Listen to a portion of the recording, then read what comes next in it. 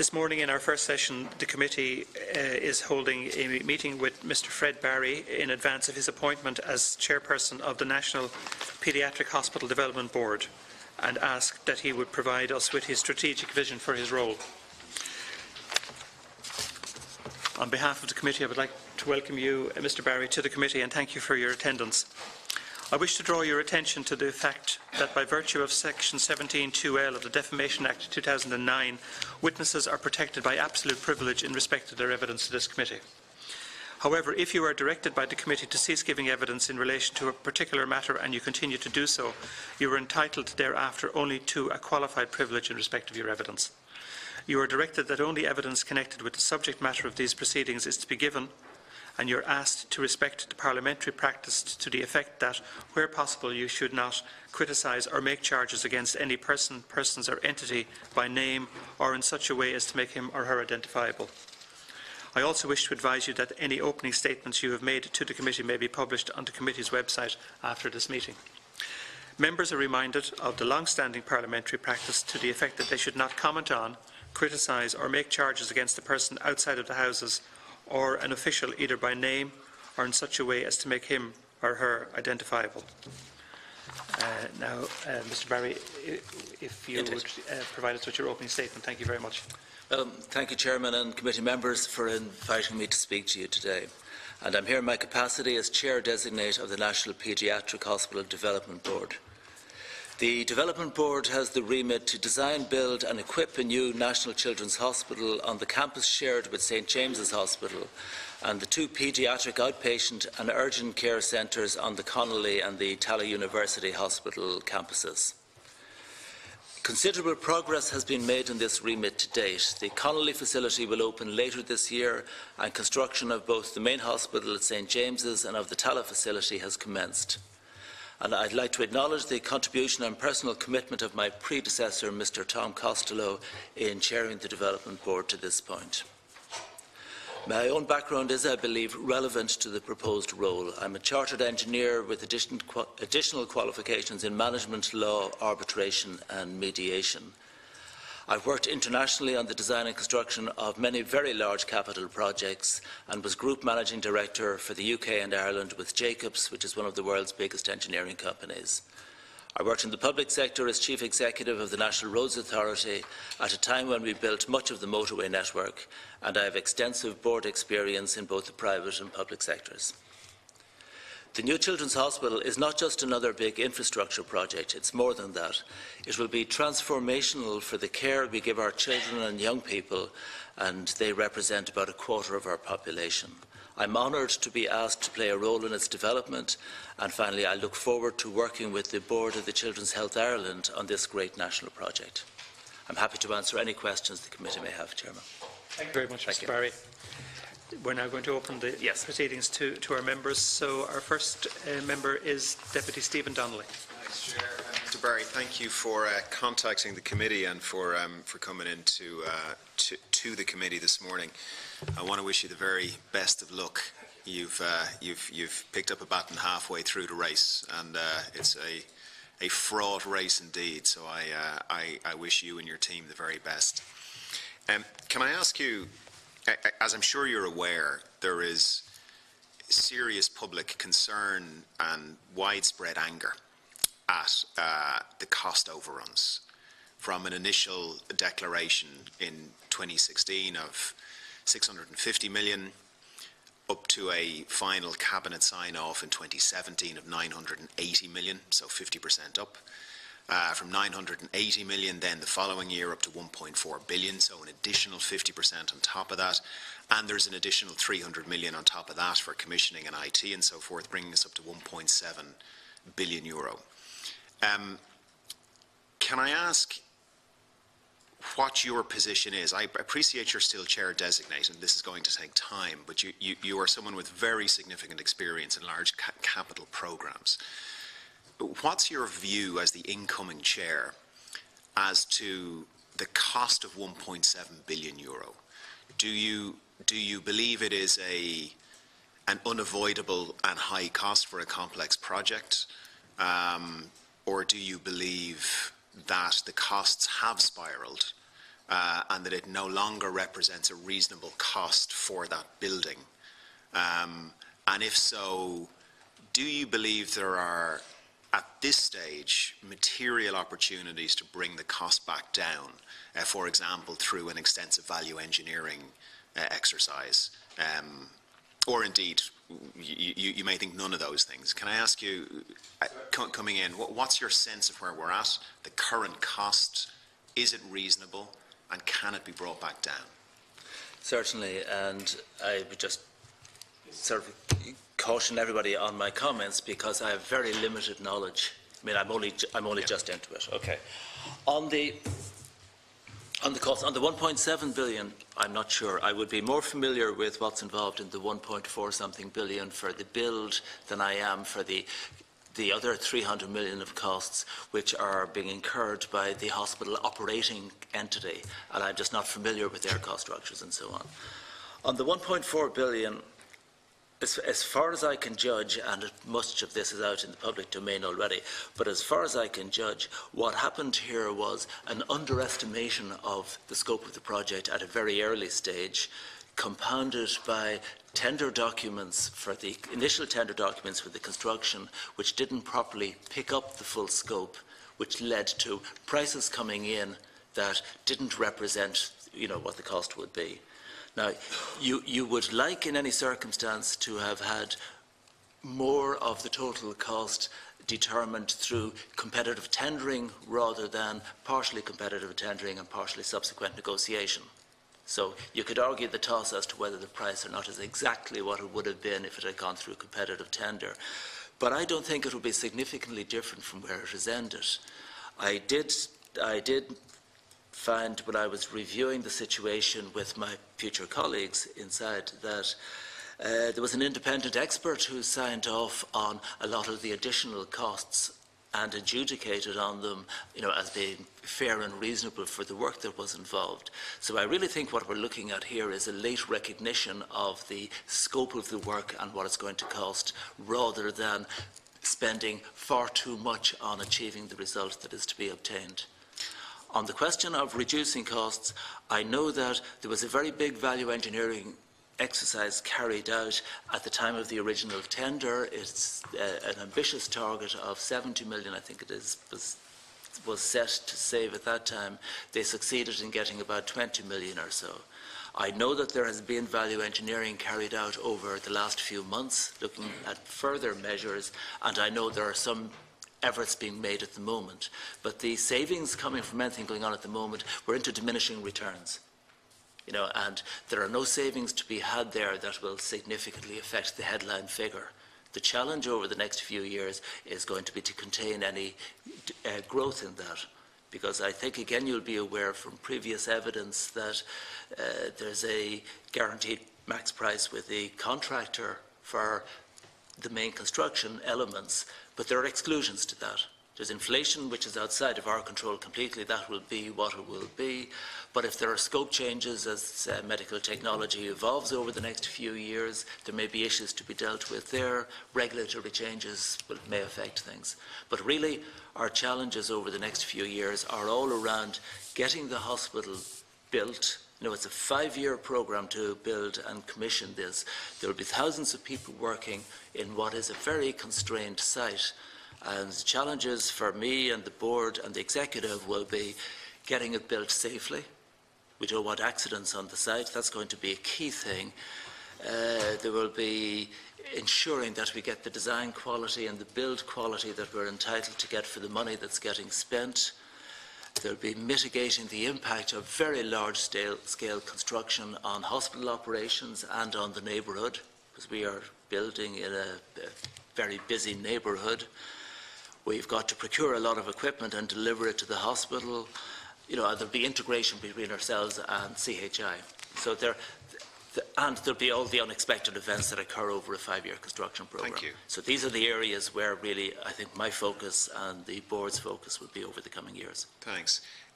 In terms of eliminating or minimising further error, can I ask, do you foresee any personnel changes within the management structure? One of the things that has struck me over the recent 2 months is that in spite of the cost overruns, not a single person was fired, not a single person had any HR sanctions taken against them of any kind. We were told that not a single contract was changed, not a single company was asked to step down in spite of these massive unprecedented cost overruns. 2 questions. Do you foresee, I'm not asking for specifics, but do you foresee coming in that actually personnel changes are required? Do you foresee that some of the companies involved may need to be asked to step back?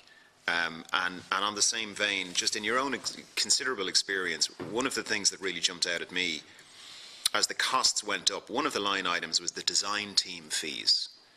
Now, we've heard that there were very significant underestimations. I have a different view as to what happened, but that's the government position, is that the costs were massively underestimated. We heard from people here at committee that quantities were massively underestimated and so forth. And my understanding is that some of the people who do that are within this design team. There's 7 companies in the design team, including QS and architects and mech-and-elec engineers and so forth.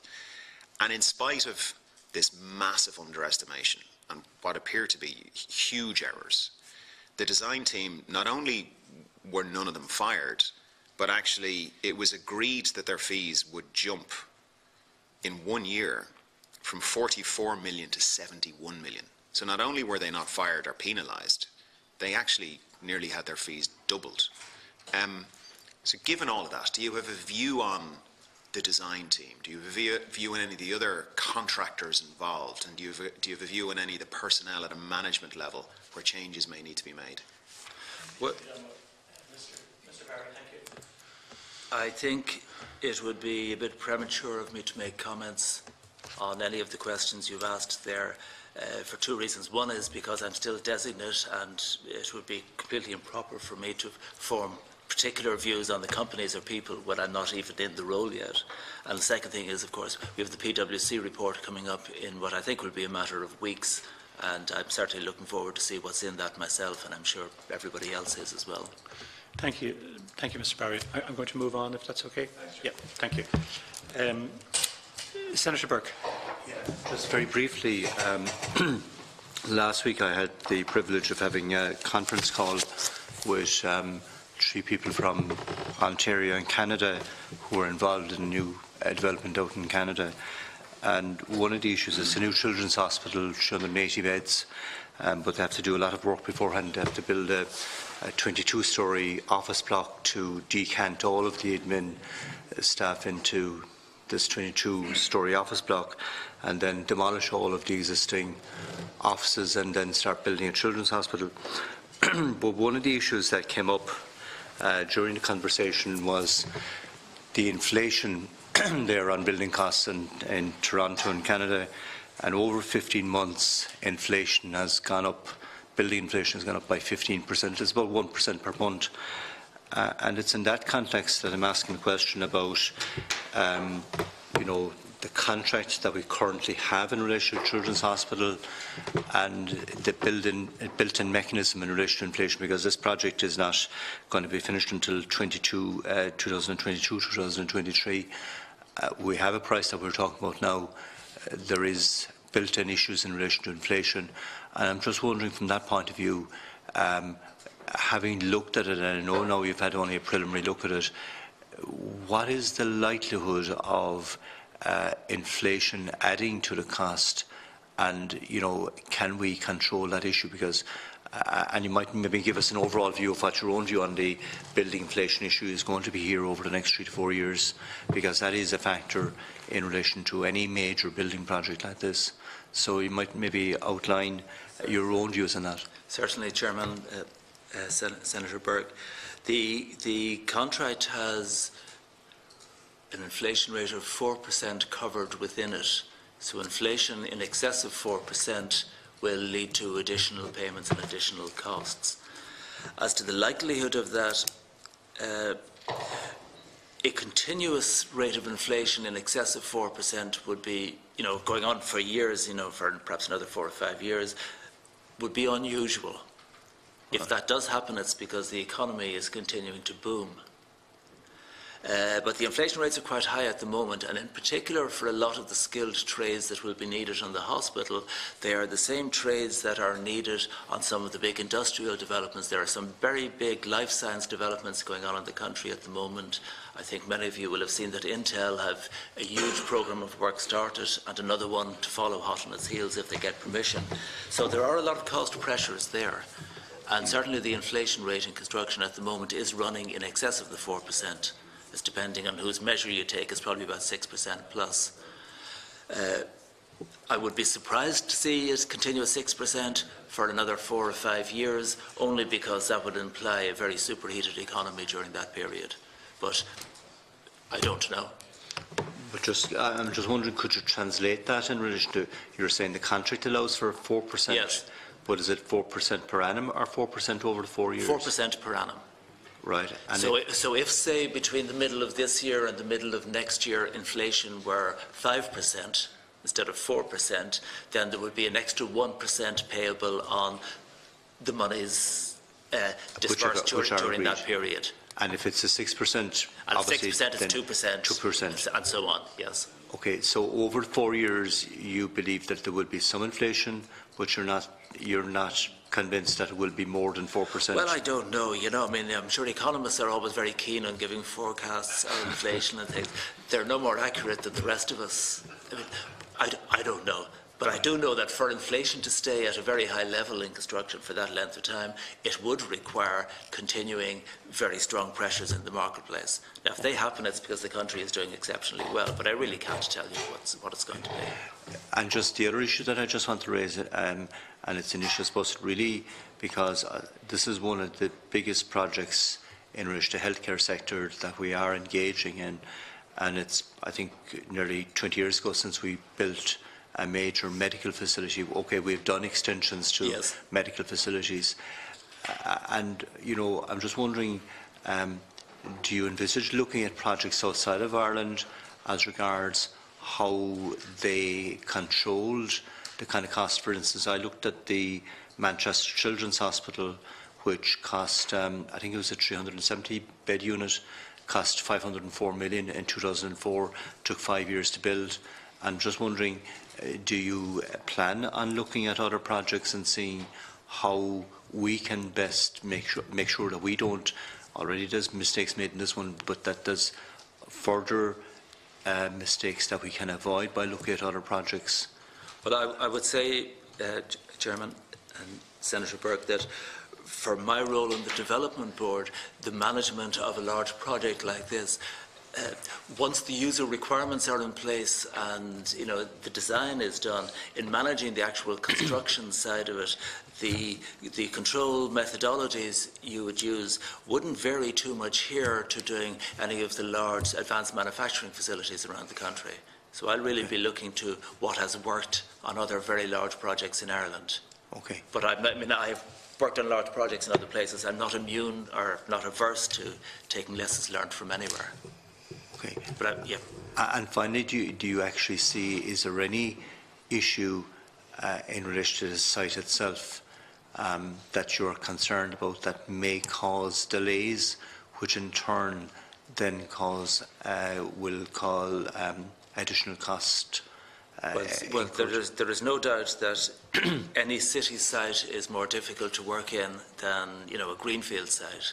And that's certainly true in James's Street, where the footprint of the hospital building occupies most of the land that's available. So there are no big lay-down spaces available around the construction. There are no significant spaces available for stacking of equipment and supplies coming in. Right. So that is a very definite constraint, which it concerns me as much on the safety side, I must say, as on the efficiency side. Okay. Thank you very much. Thank you, Senator Burke. Deputy O'Brien, do you mind if we allow... Quite happy to leave Deputy Kelly because I know he's rushing to the PAC launch. Sure, I'm not going to it. So you're going to be coming with me. I'm not going to it. Thank you, Deputy O'Brien. Deputy Kelly. Sorry, Chair. I thought we were doing the normal spokespeople first. I have a PAC launch there in a few minutes. A couple of questions, and then I'll have to run. I'll put them all out, and then you might answer them. It'll be easier just to do that. Firstly, I know you're chair designate. That has restrictions. It was probably beneficial for you coming in here today. But what did you make of the offer by the main contractor, BAM, to opt out of the contract at the time in which they did? What was your opinion on that? Second question, do you believe, having looked at your board, that you have the expertise required there? I'm not asking for any individual commentary. I'm just talking in general because I don't think individual commentary would be appropriate. Third question is, within the structure here, your board reports to another board, which reports to another board, which reports to the government. Will you be making any recommendations to the government regarding changing that structure? Because certainly to date it seems like there's layers upon layers upon layers that aren't necessarily possibly required or indeed working. The other two questions, I think in fairness, one was partially answered to Deputy Donnelly. Do you believe that you can keep this project within the 1.4 billion plus 300 million fit out? And the last question is, obviously we all hinge on the PwC report, which, you know, I don't know, a lot of it's going to be similar, I would presume, to the Mazars report, but there are additional questions that have been asked. And what are your intentions to do? What are your intentions to act? I know you can't prejudge what's going to be in it, but what would your intention be once that report is published, timeline-wise, as regards reaction? So they're my 5 questions. Okay.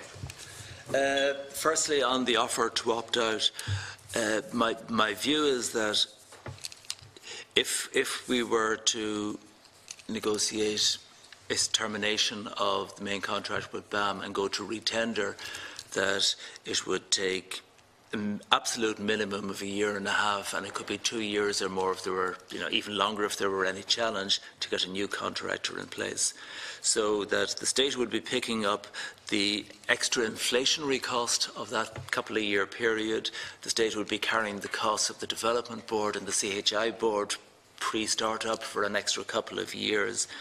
The current contractors would have to be paid for demobilising, and you would have a further payment to remobilise the new people. There are a lot of long lead equipment items and materials on order now through not just the main building contractor but the mechanical and electrical contractors, and the state would have to pay all the cancellation charges that went with them.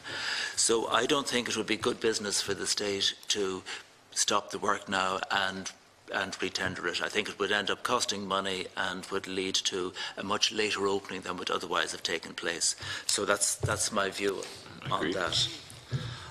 On the board expertise required, I think board appointments are a matter for the minister. I don't think good, bad or indifferent that I or any chair should be.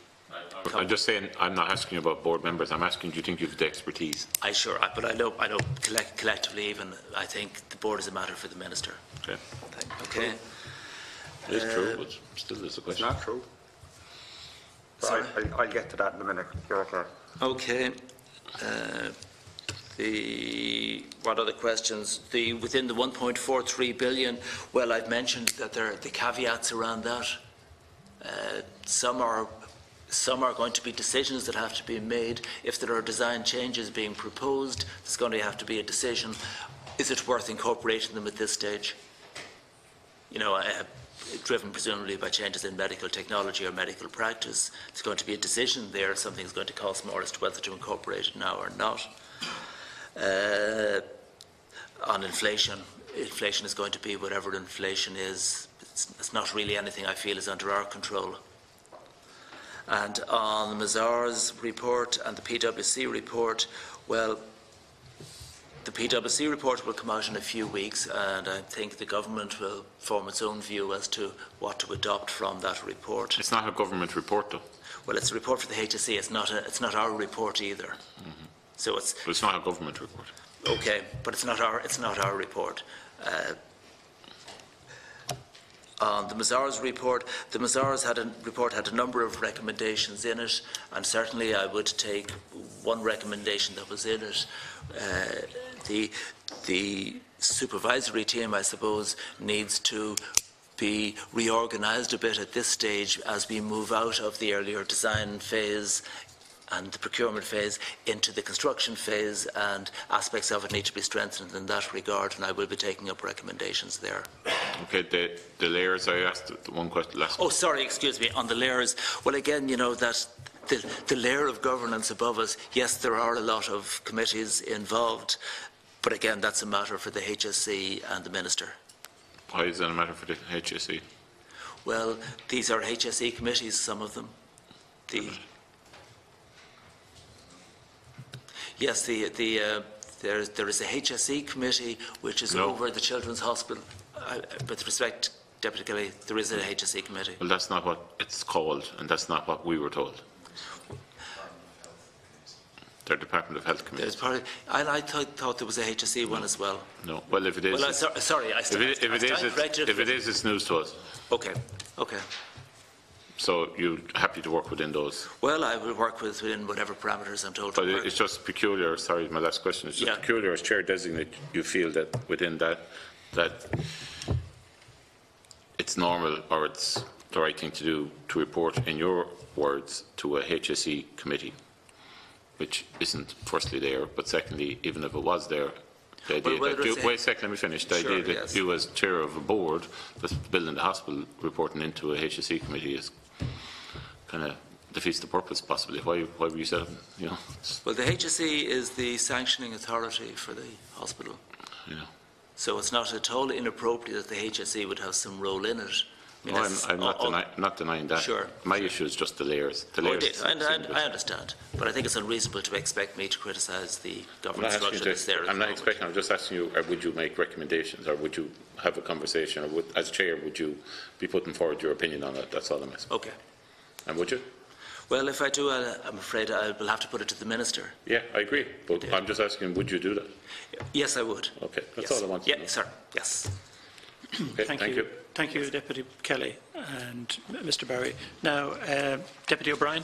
Thank you, Chair. And I will be running to the launch of the periodic report as well, so I'll be brief. First of all, the best of luck with it. And I think we all sincerely wish you good luck, regardless of our political affiliations. There's a couple of questions I would like to ask, just on the issue of the board itself. And obviously, I don't want you to say anything which may affect any future relationships on the board. But it is not an issue solely for the Minister in terms of its membership. The legislation is very clear that the chair of the board nominates 3 members to the Minister for appointment to the board. So I'm just wondering if that is something you have looked at, or you may be willing to look at, because obviously you're stepping in midstream into a board. I don't know whether you've worked with any of these board members in the past, or if you have a relationship with them, a professional relationship with them previously, or whether you may take the opportunity to actually bring in some people that you have worked with and you know their own experience. So that's the first question, whether that's something you're willing to look at, or whether it's something you've already begun to look at. And the second one is in relation to, obviously you have vast experience. Looking at your CV last night, even the international experience in project management, I'm sure you've been involved in many tendering and procurement processes on a large scale. And given that experience, I think one of the major questions which is starting to emerge from all of this is the process which was decided by the Development Board in relation to the 2-stage process. And just from your own experience, I mean, we know that they got the derogation from the Government Contracts Committee. We know that this type of derogation in terms of a 2-stage process has only been taken up twice, once by the the Hospital Development Board and once in relation to the Dunkettle interchange, and that's at a very, very early preliminary stage. So the Hospital Board would have probably been pioneers in relation to this particular type of procurement process. And I'm just wondering if you have any experience from your previous work in project management of this type of two-stage process, and any commentary you may have in relation to that. And I'll come back then with a follow-up question. Okay, certainly, Chairman and Deputy Brown. Firstly, on recommendations regarding board members, yes, I think there's a vacancy on the board at the moment, but also, post PwC and all of that, I will be discussing this with the Minister, and I will be making a recommendation or two as to how the board might be strengthened. Okay. And that's without any reflection on the board members who are there at the moment. On the two-stage process, which is relatively new in the Irish context, the more general process of awarding contracts against proximate quantities at an early stage and subsequently converting those to either fixed prices or guaranteed maxes or target prices or whatever is very commonplace throughout the world and can work very well and has the benefits of getting the work started much earlier than might otherwise be the case, and very often helps in getting contractor input into design development and some of the procurement issues. So there are a lot of positives going with it. It was certainly complicated this time around because the original tender documents didn't capture the scope of the project as well as might have been the case, and consequently there was far more left to be negotiated subsequently than might have been hoped. But as a process, there's nothing wrong with two-stage processes or variations on those, such as, in the UK an awful lot of work is done on target price basis. There are a lot of benefits to that sort of contracting process. It's more difficult in the public sector than it is in the private sector, because the public sector is understandably perhaps quite risk averse, whereas in the private sector speed to market is often a much bigger driver than getting the minimal construction cost. Saving time is regarded as a lot more valuable than shaving a certain amount off the construction cost. So on the process, the processes of that sort can work very well. That doesn't mean they have worked very well in this instance, of course. Okay. And does that surprise you, given that, we have an Office of Government Procurement, we have a Public Spending Code, we have the Development Board with all of that expertise, we had subcommittees dealing with procurement and tendering. To hear that the original tender documents didn't capture the scope of the project fully, yes. To me would be a little bit alarming, because if you're going to go down one of these routes in terms of getting a derogation for a two-stage process, there was even a report done into the advantages and disadvantages of going down this road, and one of the disadvantages was that it could lead to cost overruns if it's not done correctly, in terms of capturing the scope of the project, capturing the bills of quantities accurately, and that's what has transpired here. I'm not saying that is the sole reason for the overrun, but I do believe it has played a significant part in it. How can we get to that stage when we have all of this expertise? It's very hard to understand how the original tender documents wouldn't have captured the scope of the project fully. And I'm afraid I can't give you the answer to that. A PwC report may identify, or they may not. I don't know. Okay. But I can't go back in time and say this is why it wasn't. Okay. And here's the final question, Chair, the very final question, and it's a quick one. Just in terms of your role with the NRA, I presume you were involved in many capital projects. Yes. And this is not a question to try and catch you out or anything, but how many of those projects would have had cost overruns themselves? And how would you have dealt with those if they had cost overruns? Well, you know, I would say we did literally hundreds and hundreds of projects during my time with the NRA, and I wouldn't say, I couldn't give you a specific number. Okay. Our target, because we had annual funding and a multi-annual funding programme, our target on budget setting and on projects was to ensure that we delivered the outputs that we were supposed to deliver for the money we were getting. Individual projects, some would be over budget, more would be under budget. We would have thought that if you didn't have the occasional project going under budget, the budgets were probably being set too loosely. But you would, as I say, you would look and expect to have more coming under budget than over, so that on balance your programme was delivering the outputs it needed to deliver for the money that was getting spent. Okay. And you presume there would have been a very strict monitoring process? There would be very strict monitoring, but also there would be realistic assessment of the risks on projects and allowances made accordingly. Because it is desirable, of course, to try and capture as much of a project as you can within a single contract, you know, and get that nailed down. But you never capture everything. No contractor is ever going to guarantee you a fixed final price against any contingency. They can't do it and stay in business. So you have to assess what are the risks and make appropriate allowances. Thank you, Chair. Thank you, Deputy O'Brien. We're now going to move on to Deputy Durkan.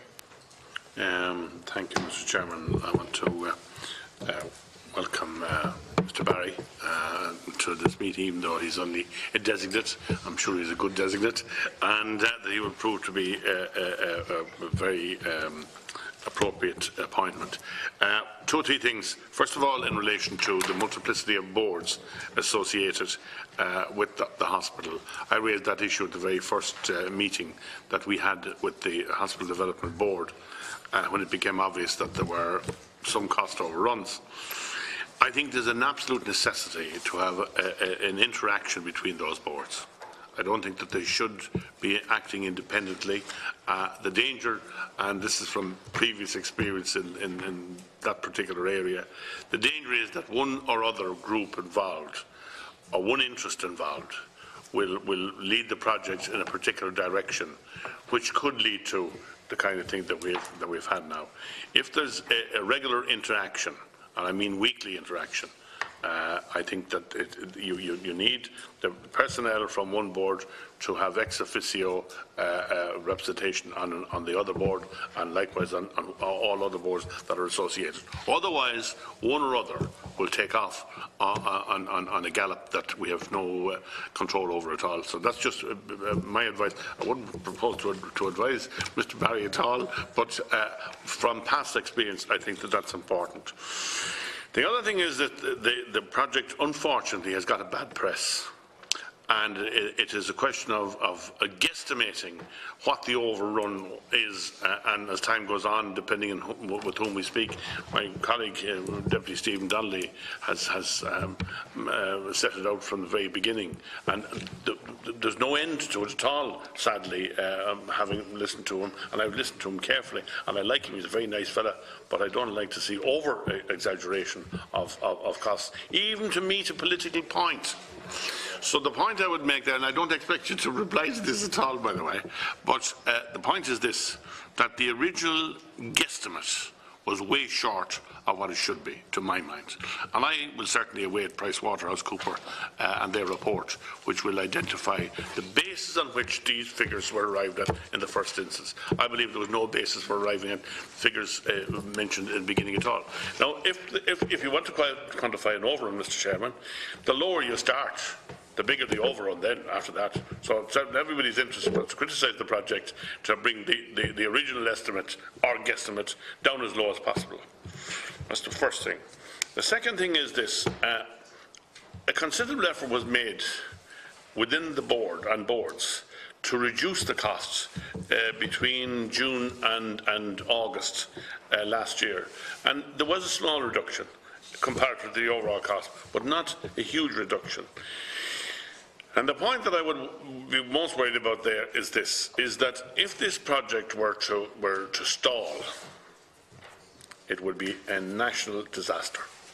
I think the consequences in terms of costs would be massive. And I think that has been the experience of many, many other projects throughout Europe, not only in this country but throughout Europe, and there have been similar situations. I don't understand, and this question wasn't clarified for us, I don't understand the 6,000 rooms involved in the project. I don't know whether they could be I know some of those rooms are for equipment, some of them I presume are for consultation or consulting rooms or whatever the case may be, but we were never really told what they were. And the more of those rooms that are provided, obviously the more expensive the project is going to be. However, so my question there would be, if there is a benefit in reducing the rooms, and at this stage I don't know what's in those rooms, presumably equipment and presumably some for consolidation, but they could be reduced provided it doesn't undermine the overall thrust of what the hospital is about. The other one is that I think that the project could still accommodate more. There's no reason why it still could go up or be revised further.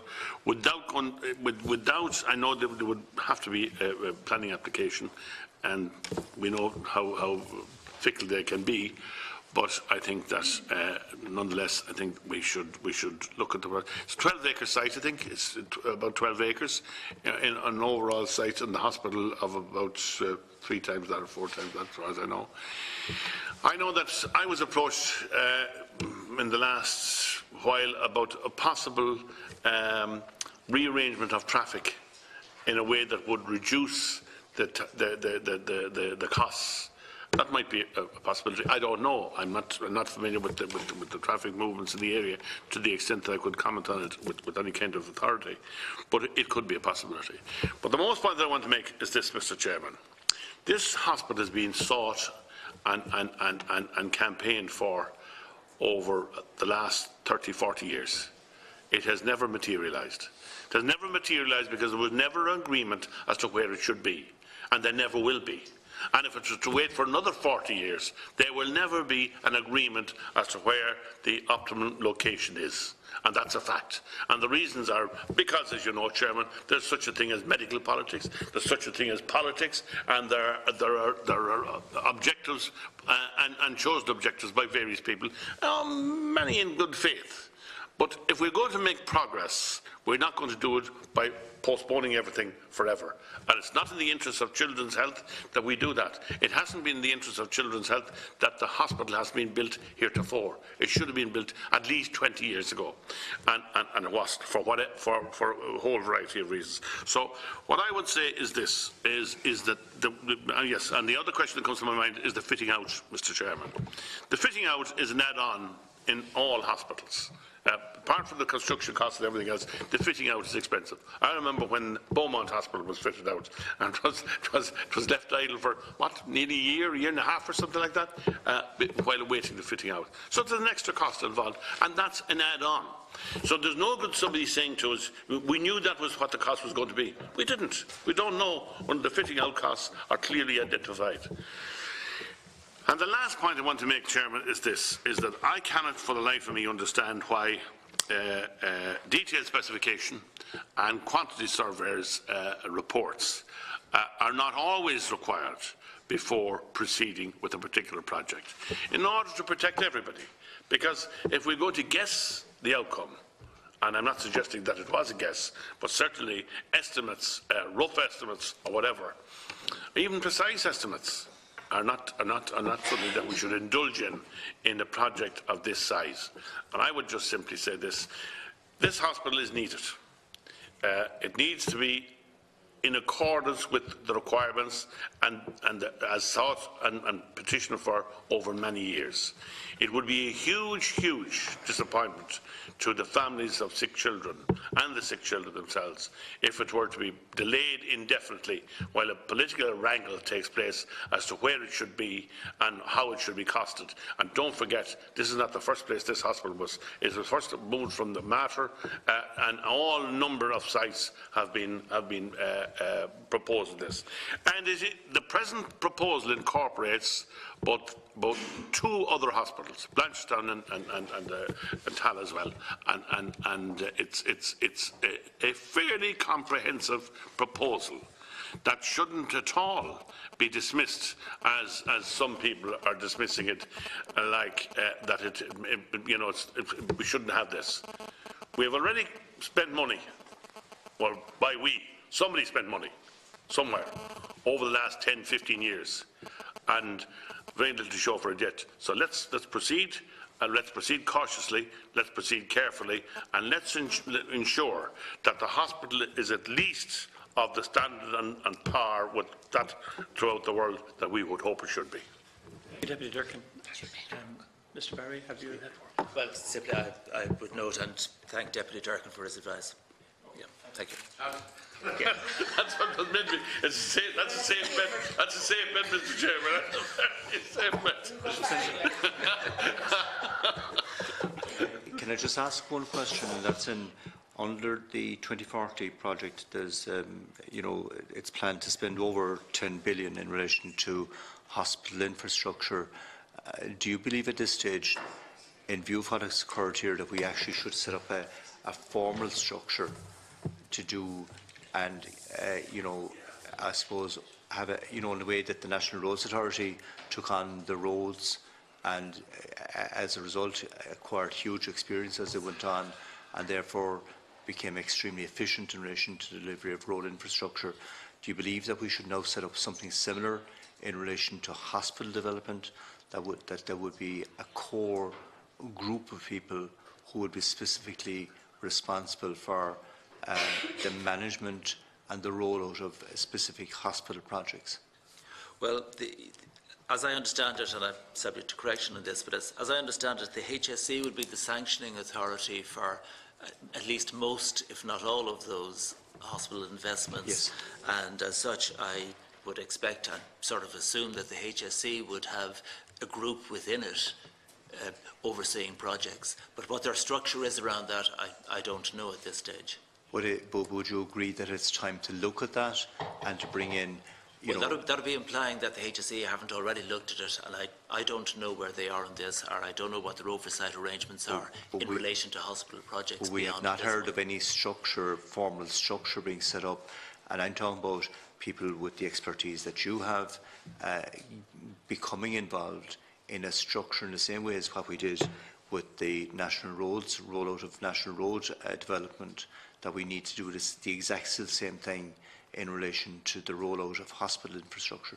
Well, on the road side it worked very well and is continuing to work very well. But how that ties in with what the HSE has at the moment, I can't tell you. I'm sorry. Yeah, but there is a 10 billion programme for hospital capital spend. But my knowledge base around the HSE's structures and management process and everything are very light. Okay. Now, sorry, Deputy Murphy. Thank you, Chair. You're very welcome, Mr. Barry, and thank you for coming in. And I wish you luck in your role. It's not an easy one, but I say no better man for the job. So good luck to you, Mr. Barry. A lot of what I wanted to ask and say has been said already, but just two things, please. I know you're just the build side of things, as you said earlier, and you said that things wouldn't be significantly different if they had been done properly, I suppose, for the want of a better word, with tendering and all that. So, in your opinion, was the whole thing an underestimation rather than an overspend? And if so, how do you think that this happened? And also, I suppose we all admit that it was a bad start, this overspend, and public perception is very bad. I think everybody believes that the hospital is needed and wishes it luck, etc. But I think we all agree that it had a bad start. So, and I know this probably isn't in your remit as such, but how do you think that the public perception can be changed because of what happened? Thank you, Mr. Barry. Certainly, Deputy Murphy. Chair. How did the underestimate? Sorry, I do think there was an underestimate. I'm not saying that the cost would have come out exactly as they have done if that hadn't happened. As I say, with competitive tension, there might have been a slight improvement in the pricing, but it wouldn't have been an order of magnitude different. Right. How did it happen? I can't answer that. I'm hoping PwC will come up with some of the answers, but they've had some months examining all the documentation and everything, so they will have a more detailed knowledge than I have at this stage on that. It is certainly unfortunate that what is a very much needed hospital now has the aura of the cost issue hanging around it. And what can be done about that, I suppose, is we have to build it, and it has to be a great facility for people. And eventually, if it works really well for the public, the memory will be gone. The memory of the rest will fade. Yes, yes. Will fade. But that delivery of something that people really value is the only way I can think of to re-establish the benefits of it. Okay, thank you, Mr. Barry. Thank you, Deputy Murphy. Deputy O'Connell. Good morning. Thank you for coming in, and I wish you the very best of luck. I'm a big supporter of the Children's Hospital on its current site, so I'm very happy that you've taken up the role and that finally we can get this project delivered. I know you've answered a certain amount of questions here, historic questions, and I'd like to focus on where we go now, because if you drive by the James's site, it's coming out of the ground, as you know, and there's still commentary in the media and in political circles. We had a debate here last night on the site. So perhaps you might just briefly outline to the committee where we are in terms of, there's an idea out there that there's a hole in the ground and there's nothing else. So perhaps initially you could outline to me what is the reality of what's on the ground. As Deputy Durkan said, there's been medical politics, regular politics, all sorts of groups involved in this project. But I suppose from now we have to look at how to finish this hospital. There's a bit of commentary. I understand the estimates issue that you discussed, that perhaps it was poor calculation of quantities, bills of quantities, and the inflation within the market at the time of design. I understand that. But in terms of, there's been mention of de-scoping, and we all know if we want a fancy kitchen, we have to sometimes take off the curved cupboards, or we have to take off the brass taps, or we have to put on whatever on the floors. In terms of de-scoping and in terms of pulling back on costs, is there any room, or can you say that yet? So I know there's a portion of aluminium cladding on the outside, there's some stonework. I obviously haven't studied the entire building, but just to maybe, excuse the pun, set in stone today, can we put an end to this de-scoping conversation, or is there room there for a cost saving to the future? Again, this conversation around the 6,000 rooms, it's almost like there's 6,000, rooms that there's no need for. But for anyone who's been in an intensive care, high dependency children's ward, you might, if it is within your remit, to elaborate how many rooms off a main room you might need. I know from Crumlin they're very, very jammed at the minute. There's no treatment rooms in terms of isolation for chemotherapy children, immunocompromised. So it's not 6 regular little rooms, but you might, if you can, elaborate to the committee. And there's been a lot of conversation on fire, and I just want to make sure that the message is out there, if it is correct, that there are safe burn times, there is no issue with having car parking in the basement, and in terms of cladding and finishes, in light of Grenfell, are you satisfied that our children will be safe if there's a fire, and that the proper response times to get them out of the building? In terms of equip is under your remit, isn't it? So does equip mean computers, as in fixed hardware, telephones, things like that, kettles? Or does equip mean MRI machines, X-ray machines, or does it mean all of that? And in terms of how we're going to go forward, if it has been discussed, I know we discussed it as a committee some years ago, maybe 2 years ago, about how we go about maintenance of equipment. And I know I brought it up here about there's always issues with the maintenance people in a hospital when it comes into taking new roles on, training, in terms of depreciation of equipment. I know in retail, equipment is often leased now, and there's a maintenance contract, and it tends to be, well, if retail is doing it and commercial is doing it, tends to be the best option. Have you, or have your team, are you looking into that model of perhaps obviously owning the phones and the computers, but when it comes to large, expensive machines that may be rendered out of date in a short period of time, what way are you looking to divvy up that bill? Thank you. Certainly. Thank you, Deputy O'Connell. A number of different topics there. Firstly, on the site question, there is certainly a great big hole in the ground with an enormous amount of piling around it. There is a four-storey building already in place on one side of that, one part of it, and there's another coming out of the ground. So there's an awful lot of work done on the site already. The idea of moving to a new location now should really be put from everybody's mind. Bord Pleanála turned down this job going in the Mater site. It gave permission for where it is in St James's. If you went to another site, you have absolutely no certainty that Bord Pleanála won't turn it down again.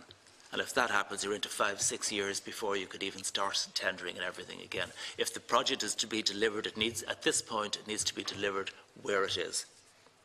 On de-scoping, there has been extensive value engineering and descoping and so on, and pretty well everything that can be gleaned from that has been gleaned. There are still some bits and pieces going on, but as I mentioned a little earlier, they will only generate very modest savings in the overall context. Things like the facade, I think the facade is in order.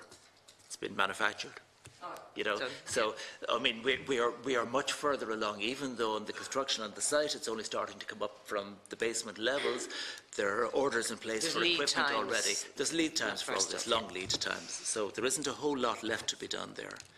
On the number of rooms, I'm not a hospital programmer, and I have no knowledge as to how many rooms are needed, but I know that what is there has come out of the user requirements signed off by the HSE and the Children's Health Board and so on, who will be using the hospital. So the decision about rooms, it isn't somebody just conjuring up, maybe we'll have lots of rooms. That has been determined by the experts who will actually be managing and running the hospital.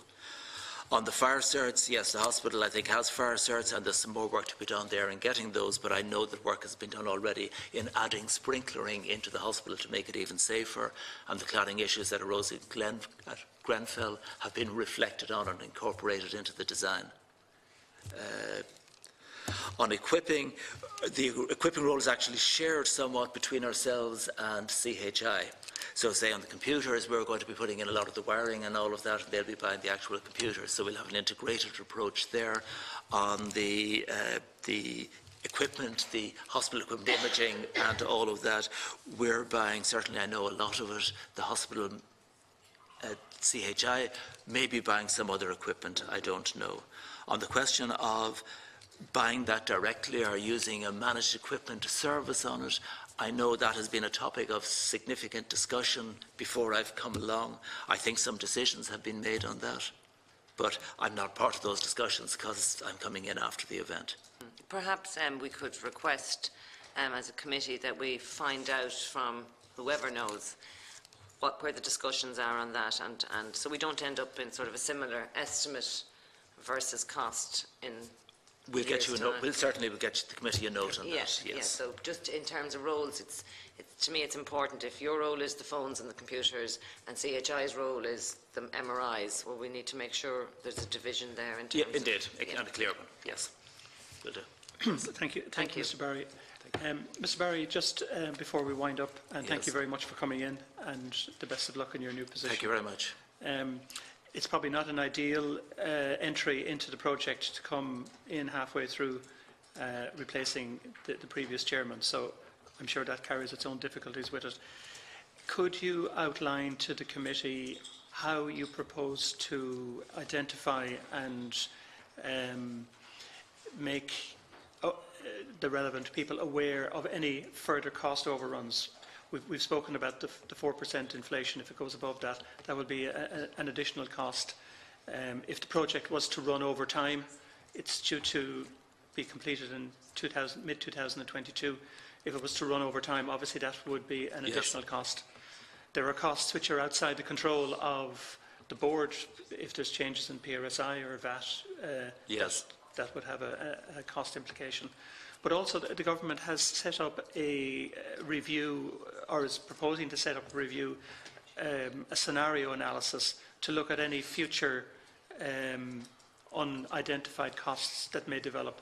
So how would you, as the chairperson of the board, deal with those items, identify them as early as possible and communicate them to the different layers above you? I think the layer directly above the board is chaired by the Deputy Secretary General of the Department of the HSE, and then above that there's a board which is chaired by the Secretary General of the Department of Health. Yes. So that there are no additional surprises in relation to cost overruns. How would you propose to make those known if they do occur?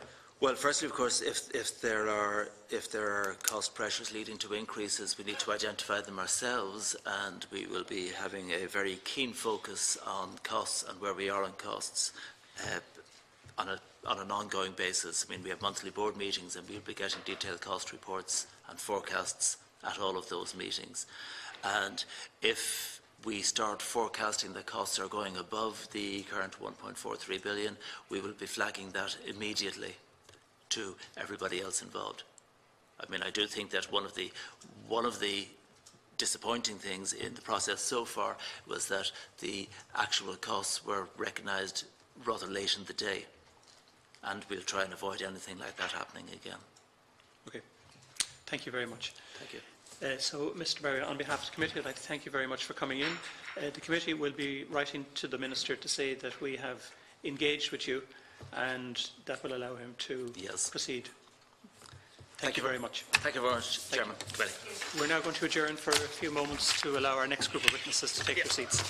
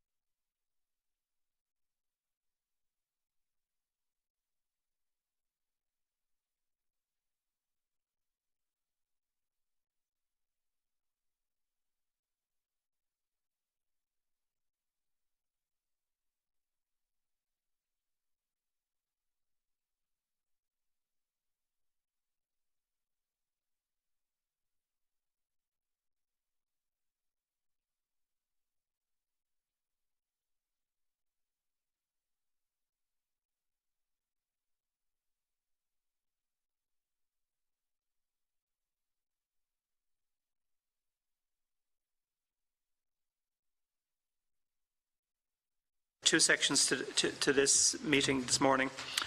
We're going to look at the National Cancer Strategy 2017 to 2026 and to examine how it's operating on the ground. In this session, we're going to hear from representatives from Cancer Trials Ireland, the Irish Cancer Society, and from the Health Research Board. On behalf of the committee, I would like to welcome Ms. Evelyn Mulroe, CEO of Cancer Trials Ireland, and Professor Brian Hennessy, Clinical Lead, Cancer Trials Ireland. Ms. Avril Power, Chief Executive of the Irish Cancer Society, and Mr. Donal Buggy, Head of Services of the Irish Cancer Society. And finally, Dr. Darren Morrissey, Chief Executive of the Health Research Board, and Dr. Mairead O'Driscoll, Director of Research Strategy and Funding, Health Research Board, to our meeting this morning. Thank you. I wish to draw your attention to the fact that by virtue of Section 17(2)(l) of the Defamation Act 2009, witnesses are protected by absolute privilege in respect to their evidence to this committee. However, if you are directed by the committee to cease giving evidence in relation to a particular matter and you continue to do so, you are entitled thereafter only to a qualified privilege in respect of your evidence.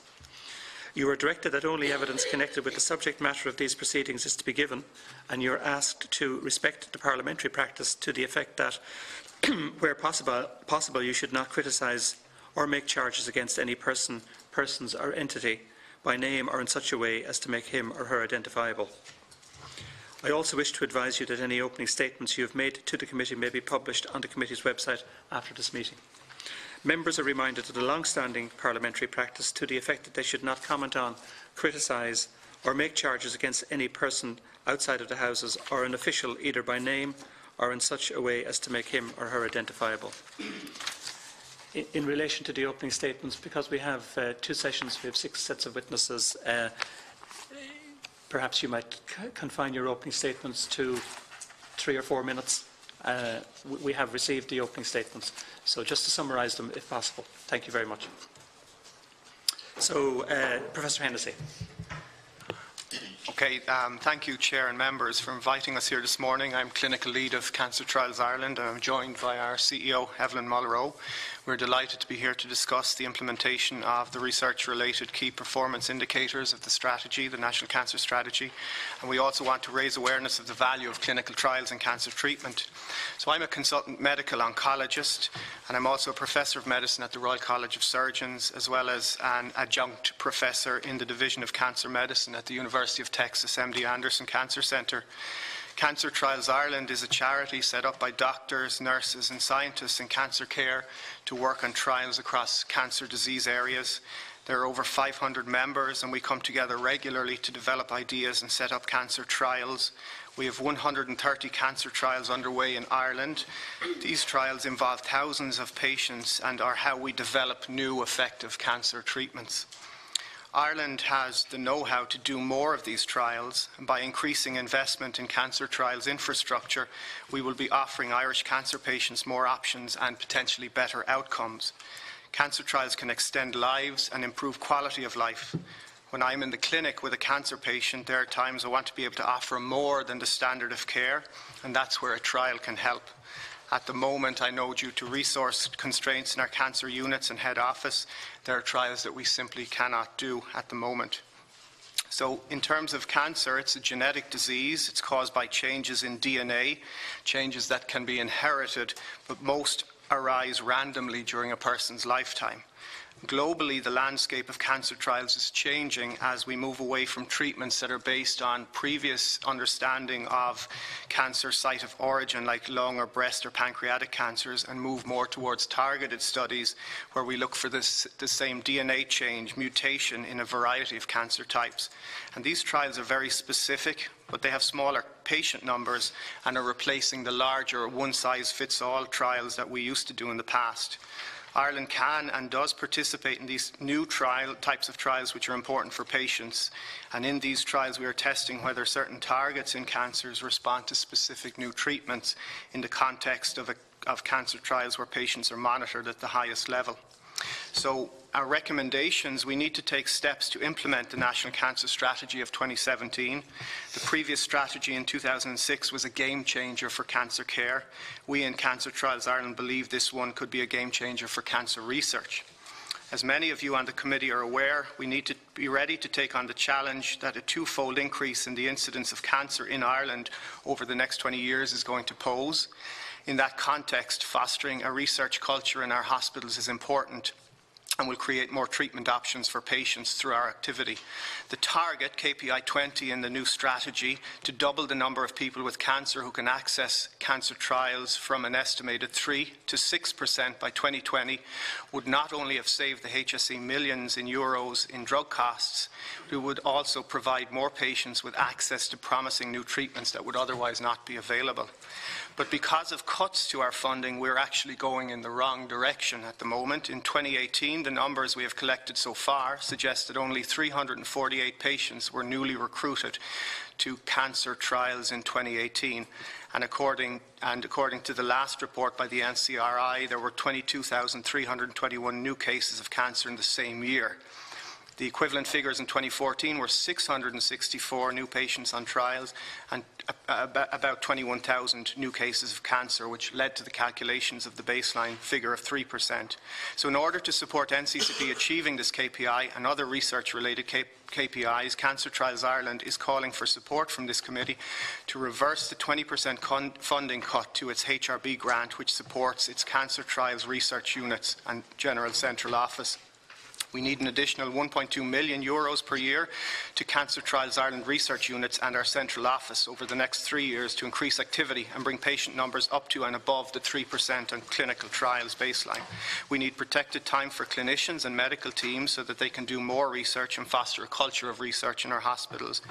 And we recommend that the NCCP makes available a ring-fenced fund to which Cancer Trials research units can apply for multi-year funding for staff and capital to ensure continuity and to build up human capital in each unit. While the HRB grant covers costs, it is not sufficient funding to provide a stable platform for individual research units to do more. Thank you. So I will now hand over to my colleague, Evelyn Mulrow. Thank you, Professor Hennessy. Thank you, Chair. And it's great to be here today. The implementation of the National Cancer Strategy, as Professor Hennessy has talked about, could take us significantly closer for more options for cancer patients. To date, we've been enabled through funding received from the Irish Cancer Society, who contribute £485,000 per year. The Health Research Board contribute £3 million per year, and £2 million of this is distributed amongst our 11 cancer units in our hospital sites. And this employs people to work on clinical trials.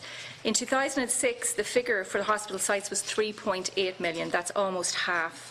We also received kind support from St Luke's Cancer Research Fund of £165,000. The other half of our income is generated through sponsoring our own investigator-initiated studies. There are trials, we run them, we come up with the ideas, but they're funded by pharmaceutical companies working and also working with international collaborative groups like us to bring international trials to Ireland. Patient involvement is key to us in Cancer Trials Ireland. Cancer Trials makes a direct impact on Irish patient lives, and it's important for this committee to reflect on that. In our submission on the 6th of March, we included true life stories of people and their experience. There are many more stories of people who have lived longer with improved quality of life because of their participation on a trial. They have been there for family, major life events, and more importantly for their children and for their grandchildren. There are many misconceptions concerning participation on clinical trials, and we try to stimulate public conversations about trials through our Just Ask Your Doctor campaign.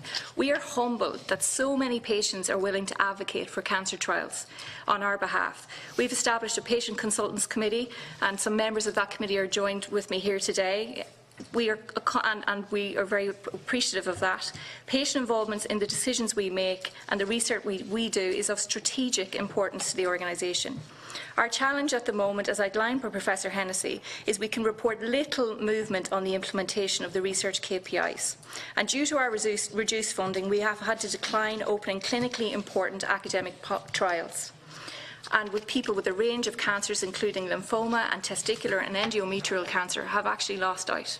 We're enabled to be proactive in exploring opportunities to open new trials in areas like pancreatic, lung, testicular and cervical cancer.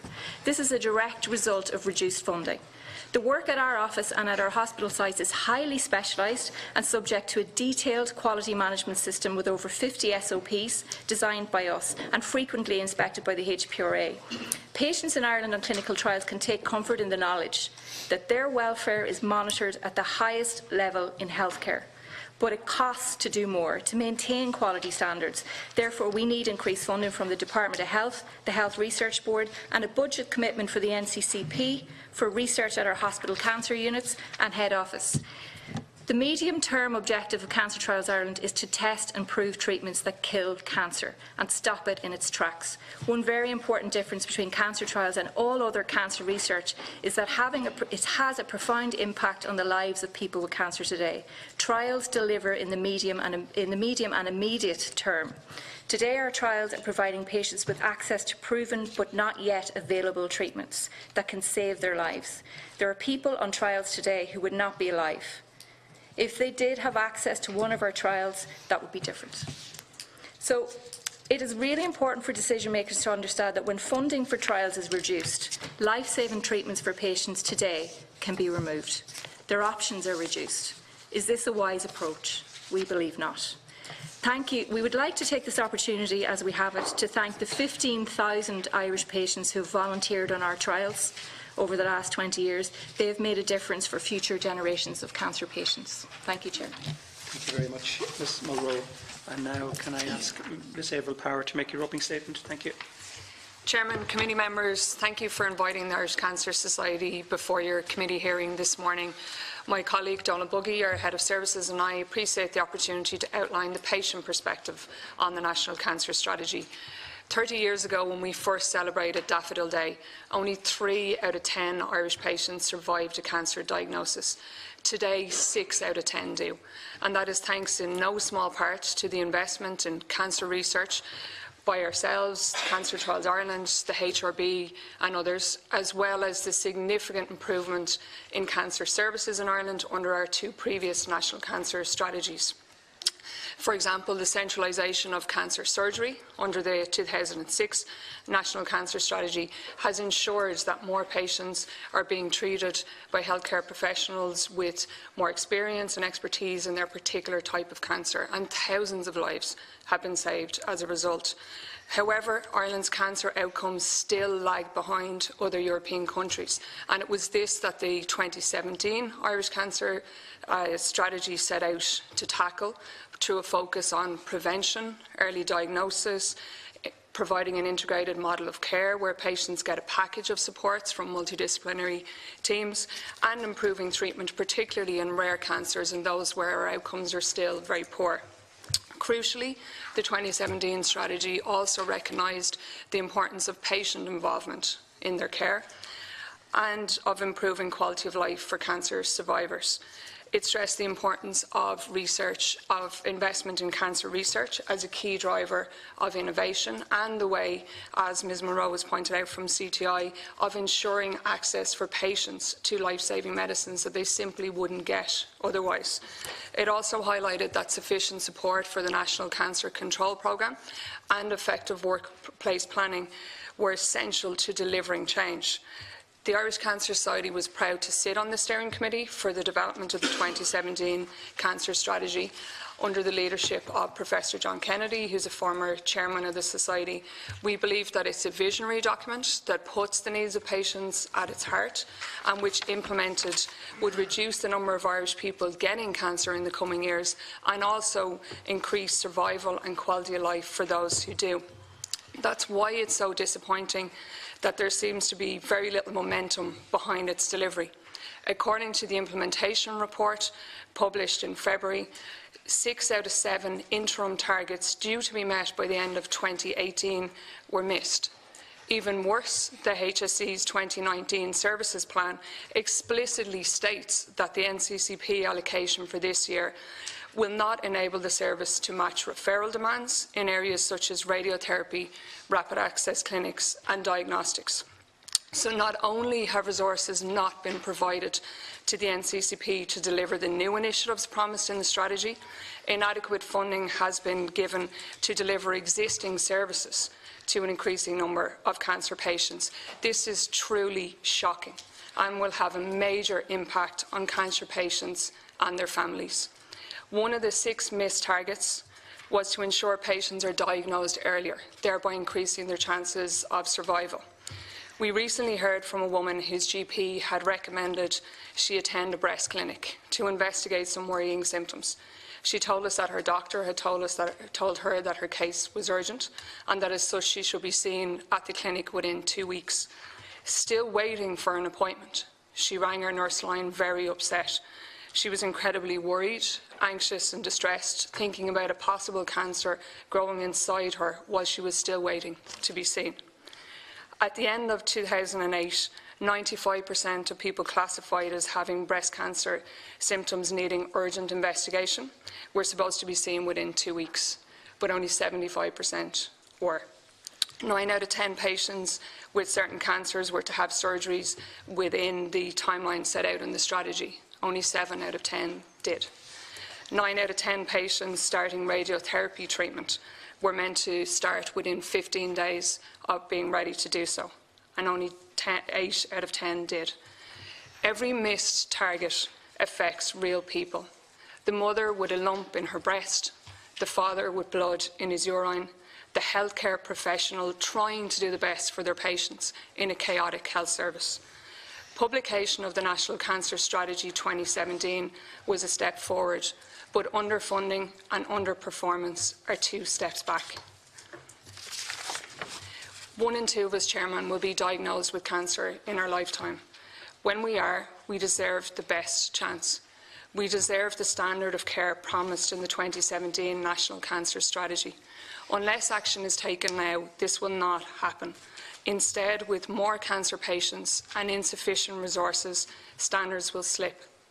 That's why we're calling on the committee today to help us ensure that the strategy is implemented by pushing for a more detailed implementation plan with clear funding, and including for the big infrastructural and capital projects outlined in the strategy, increased investment in cancer research, including clinical trials, and investment in CTI to provide the essential basic infrastructure for those trials to take place, a clear plan and timeline for delivery of at least 1 comprehensive cancer centre, completion of the centralisation programme, and action to fill gaps in the data and baseline figures so that implementation of the strategy can be properly monitored. Your constituents, your friends, your families and your communities deserve nothing less. Thank you. Thank you, Ms Power. And now, Darren Morrissey, please, your opening statement. Thank you. Thank you to the Chair, to the committee members, on behalf of myself and my colleague Margaret O'Driscoll, for the invitation to present and answer some questions today. The health research saves lives, but turning research discoveries into real benefits for people's health and patient care doesn't happen by itself. The Health Research Board, the HRB, supports great ideas, the infrastructure and people to come together to make research potential a reality. And the HRB, under the auspices of the Department of Health, is the leading Irish agency funding health research today. Our annual budget is €45 million, and we manage an active investment portfolio of around €170 million. But we fund across a broad range of health research areas to prevent illness, to improve health, to enhance health and to inform policy. And these funding areas range from applied biomedical research, for example, studies into antibiotic drug resistance to support MRSA treatment, clinical trials, which I'm sure we will talk about later today, population health, for example, monitoring the impact of HPV vaccination in Ireland, and health services research, for example, delivering a standard assessment tool to reduce the number of adverse events happening in Irish hospitals. And our €45 million annual funding pot also underpins the HRB's role in directly providing evidence to governments to inform health and social care decision making. Some examples of work that the HRB Evidence Centre has done and contributed to in the last number of years has been the public health alcohol bill, regulation and financing of home care costs, and policy on water fluoridation. And we also manage 4 health information systems across a range of areas, from drug and alcohol use to drug deaths, disability and mental health. So international evidence tells us that research-active healthcare systems have better outcomes for patients, and the HRB has been at the forefront in some of the key developments to enable better health and better health care in Ireland. The HRB has invested in an extensive network of 3 clinical research facilities, 5 clinical trial networks, including Cancer Trials Ireland, a clinical research coordination Ireland hub that coordinates Ireland's involvement in clinical trials, and a trial methodology research network to strengthen the approach taken to trials. And whether improving lives, prolonging lives or saving lives, health research must be patient-focused. So the HRB has also been taking a lead on putting the patient first by encouraging and supporting researchers to involve the public in their research from the very start, and supporting the public to participate in the review of research proposals. So moving on to cancer and cancer research. The HRB recently analysed the most recent available data spend across the system on health research from a range of public funding agencies, and between the dates 2011 and 2015. The main agencies and government departments funded in that period of time a cumulative amount of 750 million into the system. And when we look at the spend on different disease areas, we found that cancer accounted for 20% of that national funding spend. This level of investment also is reflected in the HRB portfolio. So although we fund across all disease areas and across a number of cross-cutting areas as well, approximately 20% of all of the HRB's revenue budget is allocated to cancer research. This pattern of expenditure on cancer mirrors and is not out of kilter at all with other countries. So the UK, for example, has about 20% of its national funding in health devoted to cancer, and in Norway about 25% of all cancer health research funding is devoted to cancer. Although it has to be acknowledged that compared to other countries, Ireland's spend is relatively little on research when you compare it against the proportion of total health spend. So in absolute terms, the 2011 to 2015 period, the HRB allocated 50 million to cancer research, and across all agencies the total number was 93 million. The next largest funder was Science Foundation Ireland with a spend of over 30 million. So on to the National Cancer Strategy. We at the HRB welcome this review of the National Cancer Strategy and the fact that more attention is being given to research as part of that review. We have 3 recommendations specific to the research area that we believe would drive the research agenda for cancer in the future. Firstly, we recommend the urgent establishment of the National Cancer Research Group, as laid out in the existing strategy recommendation 46. As noted in the cancer strategy, there is need for better coordination between different initiatives, research entities and government agencies, and this would be accomplished through the establishment of a National Cancer Research Group. So we view this as being a very important action for 2019, and it would be required to involve a range of stakeholders from the Department of Health, the NCCP, HSE and all funders, including funders from the charity sector like the Irish Cancer Society. And there are several ways in which the group could operate, and we have some suggestions as to how one might go about that. Secondly, we recommend the proactive fostering of a culture of cancer care in the cancer care system that truly values research by supporting the people and the leadership within an integrated healthcare system. As noted again in the cancer strategy, there's a lack of recognition within the healthcare system that research is a relevant, vital and critical activity. And we strongly support the recommendation within the strategy to ensure that newly appointed cancer consultants and advanced nurse practitioners have protected time to pursue research. And the appropriate mechanisms must be put in place to make this a reality, not just in terms of employment contracts. So it's one thing to have it written in a contract, but actually delivering on it is what is needed day to day. And we recommend additionally that the NCCP and HSE find a way to fund, or at least at minimum co-fund, more of the core positions in the research infrastructure such as clinical research nursing and data management, and this would free the HRB in its remit as a research and cancer research funder to move away from more basic infrastructural needs and invest in more trial activity, which would be good for patients and good for the system. And our third recommendation and final recommendation is that we recommend that serious efforts are made to build patient and public trust by improving the use of cancer data that already exists in an open and transparent manner. Now, this is linked to the existing cancer strategy recommendation 52. The National Cancer Registry Ireland is a world-class piece of data infrastructure that at a high level informs us about the incidence and mortality of all cancers in Ireland. However, many other data sources already also exist, for example, disease-specific registries, population cohort data, such as TILDA, which you'll have heard about, and the HYPE dataset. If these datasets were linked in a safe, controlled and trustworthy manner to the NCR data, this could provide valuable insights into cancer in the Irish population. For example, linking information on cancer incidence and mortality to information on demographics, socioeconomic indicators and lifestyle, and that would help us to target cancer treatment and diagnostics and deliver more effective prevention strategies. So we recommend that a national health data project be initiated using principles established in the HRB's proposal on enabling data environment for health research in Ireland, which we euphemistically call the DAZZLE model, which was published in 2016, with an initial focus on cancer.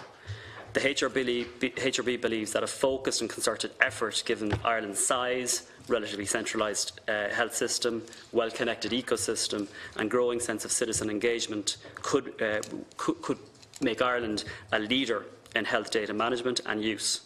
And a critical first step in that project would, as I said before, be to develop trust from patients, and this could be achieved through citizens' assembly-style meetings to build understanding of the concept, gain buy-in and establish safe data sharing and linkage principles.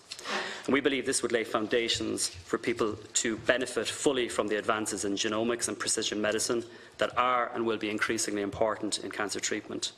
So thank you for the opportunity again to present, and Mairead and I are very happy to take questions from now on. Thank you very much, Dr. Morrissey. We're now going to open proceedings to our members, and our first member to contribute is Deputy Margaret Murphy.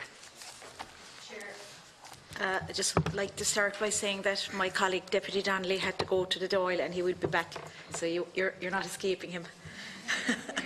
You might want to. First of all, you're all very welcome here today, and I suppose on behalf of the public I'd like to thank you all for the fantastic work that you all do in the field of cancer. And I'd also like to acknowledge, I suppose, the big success that Daffodil Day is. Where I'm from in West Cork, it's just one of the busiest days of the whole year, and I'd just like to acknowledge the sense of volunteerism that is alive and well in Ireland, and just say well done to everybody involved in the day. Professor Hennessy, you spoke about the value of the clinical trials, and that really is an understatement. Like, from the bottom of my heart, I would like to thank you for the work you do, because you certainly do save lives. So well done to you. Can I just ask you how you decide who's offered the trial and who's not? And also, you spoke about going backwards. Is that totally down to funding, or are there other factors? Please. Okay, well, thank you for the questions. I'll take the second question first. Like I said in my opening statement, the baseline figure that we use in terms of the number of people with cancer, diagnosed with cancer, who go on trials is 3%, and that was calculated from 2014 figures. The strategy recommends that we double that, and that is because, as other speakers have said, also international evidence points to the fact clearly that research-active healthcare systems have better patient outcomes. But the problem at the moment is we've actually, since calculation of that baseline figure, have gone backwards. And the figure at the moment for 2018 is more like 1.5%. And absolutely that is mainly down to cuts to funding for cancer research nationally. I think that's by far and away the biggest factor that's caused that drop. And Evelyn can maybe speak further on that. The second, or your first question, was about how we choose who goes on cancer trials. So basically, in Cancer Trials Ireland, our research programme looks to develop cancer trials for patients with different types of cancer. So all of the different types of cancer: breast, colorectal, bowel cancer, lung cancer, and less common cancers too, like ovarian cancer and pancreatic cancer. So we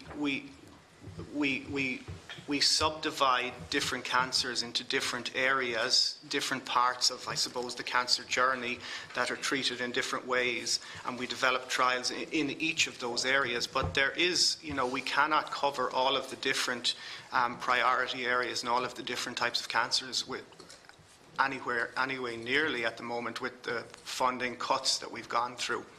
And we want to do that because people with cancer are entitled to cancer trials. I mean, when I see a patient or a person with cancer in the clinic, when currently available treatments are no longer working for them, we can do nothing else to help them.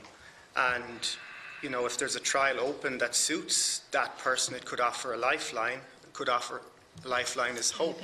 And many trials have and continue to offer hope for people in Ireland with cancer, but not enough people in Ireland with cancer. If there's no trial, there's no lifeline, there's no hope. And that's not the best that we should be offering people. All down to funding. Again. All down to funding. It is, and from a patient perspective, we're joined by Eddie McCone and Teresa McCone from our Patient Consultants Committee, I think from your hometown, Absolutely. Deputy. But, and they've been on that journey on a clinical trial that we brought into this country from Australia. It's an Australian trial, and our little not-for-profit Irish group is sponsoring that trial, not only in Ireland but in Europe, and patients are accessing. At the time, the drug involved in the trial wasn't available in Ireland. It wasn't approved, it wasn't licensed, it was an experimental drug, and people here wouldn't have had that opportunity. And it's one thing that's really important is that the public understand trials are for everyone with cancer, irrespective of when you get diagnosed or where. So that's why the incidence denominator kind of irritates me slightly, because it's more the prevalence. We should be looking at 6% of the prevalence figure, which is nearly 173,000 people with cancer living with cancer in Ireland. And I think what's important is our hospital sites. If you look at the number of trials we're running across the country, we're doing more in Dublin and Cork than we are in the west of Ireland and the north. And I think it's really important that we consider that in the strategy, that there's access for the whole country to trials. And you asked the question, how do you get on a trial? And one of the things we've started to do is ask patients to ask their clinicians about trials. We have trials open. They're on our website. You can ask your clinician, and very often you could be referred to a trial. What's heartbreaking is when a person comes into a clinic like Brian's or another, and there's a trial happening across the water for the exact condition that this person has. We could do it. We have a list of trials in a queue that we can't open because we don't have the money to do it. And it's not just the money in our office, it's the nurses, it's the in the hospitals that you all work with and represent. The nurses, the doctors, the data managers who work on those trials are, within the care journey, are maxed out. So that's why integrating research, trial staff within the hospital budget line items. I mean, I take the Health Research Board talked about that, and I think it's really important to say that's where our trials happen for cancer. They happen in the cancer units in the hospital. Thank you. And I'd like to acknowledge the presence of Eddie and Teresa, and to welcome them to Dublin from, as you say, my hometown of Bandon. Just two more things, please. You all spoke about there being more cancer patients. Why is this, in your opinion, why is cancer gone more common? I know people are living longer, so obviously that's a factor. But, and also maybe if there's something can be done, in your opinion, to prevent it, should people be more educated on prevention? And also a thing that has come to my notice just over the last few days of people going into hospital to receive chemotherapy, and because there's no bed, that they're being sent home. So I'm just wondering, has this come to your notice? And obviously you would think it's shocking, but how common is it, and what can be done about it? Because that's absolutely shocking, just because there's no bed, that someone is sent home and they miss out on that slot of chemotherapy. If I can check that. Sorry, do you want? No, please. No, you go ahead. Sorry, just to take those two questions, Chairman. The cancer numbers are predicted by the NCRI to double in the next 25 years, and there are two main reasons for that. One is demographics, so cancer is predominantly a disease of older people, so as we live longer as a population, that means more people are likely to get cancer. The other key reason is in relation to lifestyle factors, issues like obesity, alcohol, tobacco, things that increase your likelihood of getting cancer. We're all born with a certain risk of getting cancers, and as Professor Hensey mentioned, many cancers are your chances of occur randomly, but others are genetic. But by drinking excess alcohol, not exercising enough, being overweight, we increase our likelihood, unfortunately, of getting cancer. So that NCRI prediction of cancer numbers doubling is just a prediction, and it is within our power as individuals, as an Oireachtas, as a society, to change that prediction and make sure that it doesn't happen through investment in cancer prevention, which is one of the main pillars of the National Cancer Strategy. And I think that's really important, because we can save lives by making sure that less people get cancer in the first place by addressing cancer prevention. In relation to patients being sent home when they've presented for appointments, it happens for all kinds of appointments, not just chemotherapy, but same for surgeries due to capacity issues in our hospitals. It's a constant source of distress for patients that call our nurse line or present at daffodil centres in hospitals. And as I mentioned, even when patients are referred to rapid access clinics because they have urgent symptoms, the extra distress that comes from not being treated within the required time frame is incredible. In terms of diagnostic tests, when someone has been told that they have symptoms that require urgent investigation, sometimes, when they actually get the test, they'll be relieved to find out that they don't have cancer, and that's a massive relief, but they will have spent that whole period worrying about a possible cancer growing inside of them, which is unnecessary and incredibly upsetting for patients. And tragically for others, they'll find that by the time they've actually got a diagnosis, their cancer may have progressed and be harder to treat than it would have been if they had been seen within the required time frames. So that is really shocking. And there are a number of issues, a number of causes of that. One is capital infrastructure, and that's why it's so important that the capital projects promised in the National Cancer Strategy are delivered on time, and that they're not delayed by things like the overrun at the Children's Hospital that you were discussing before us this morning. And it's also essential that workforce issues are addressed in the health service, and actually research investment is a key part of that. Because one of the reasons why many Irish-trained consultants and nurses and other healthcare professionals who have gone abroad to get experience don't come home is because they won't be able to do research here. Because they don't have protected time. So we train amazing healthcare professionals here to a very high standard. They go and work and get further experience in some of the best cancer centres in the world. But then they have to face the choice of coming home and not being able to do the kind of research that they can do in New York or they can do in Australia and New Zealand and other countries like that. And that's crazy because, as Professor Hennessy and Ms Monroe pointed out, patients do better in research-active environments.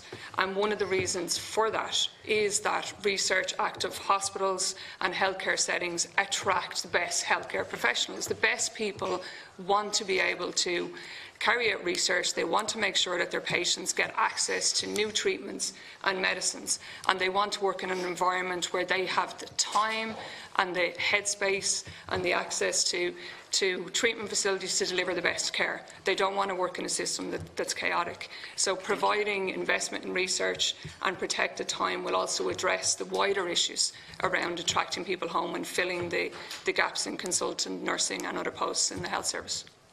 Thank you, Ms Power. And Dr Morrissey? So, thank you, Deputy Murphy. I'm going to maybe just address aspects of all three of your questions.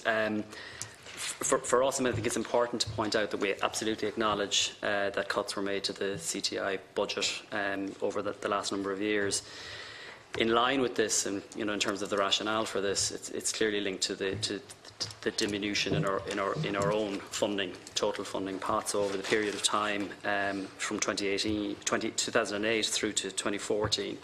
The HRB budget shrank from 36.9 million on the revenue side down to about 30 million. So, you know, in around that 20% cut.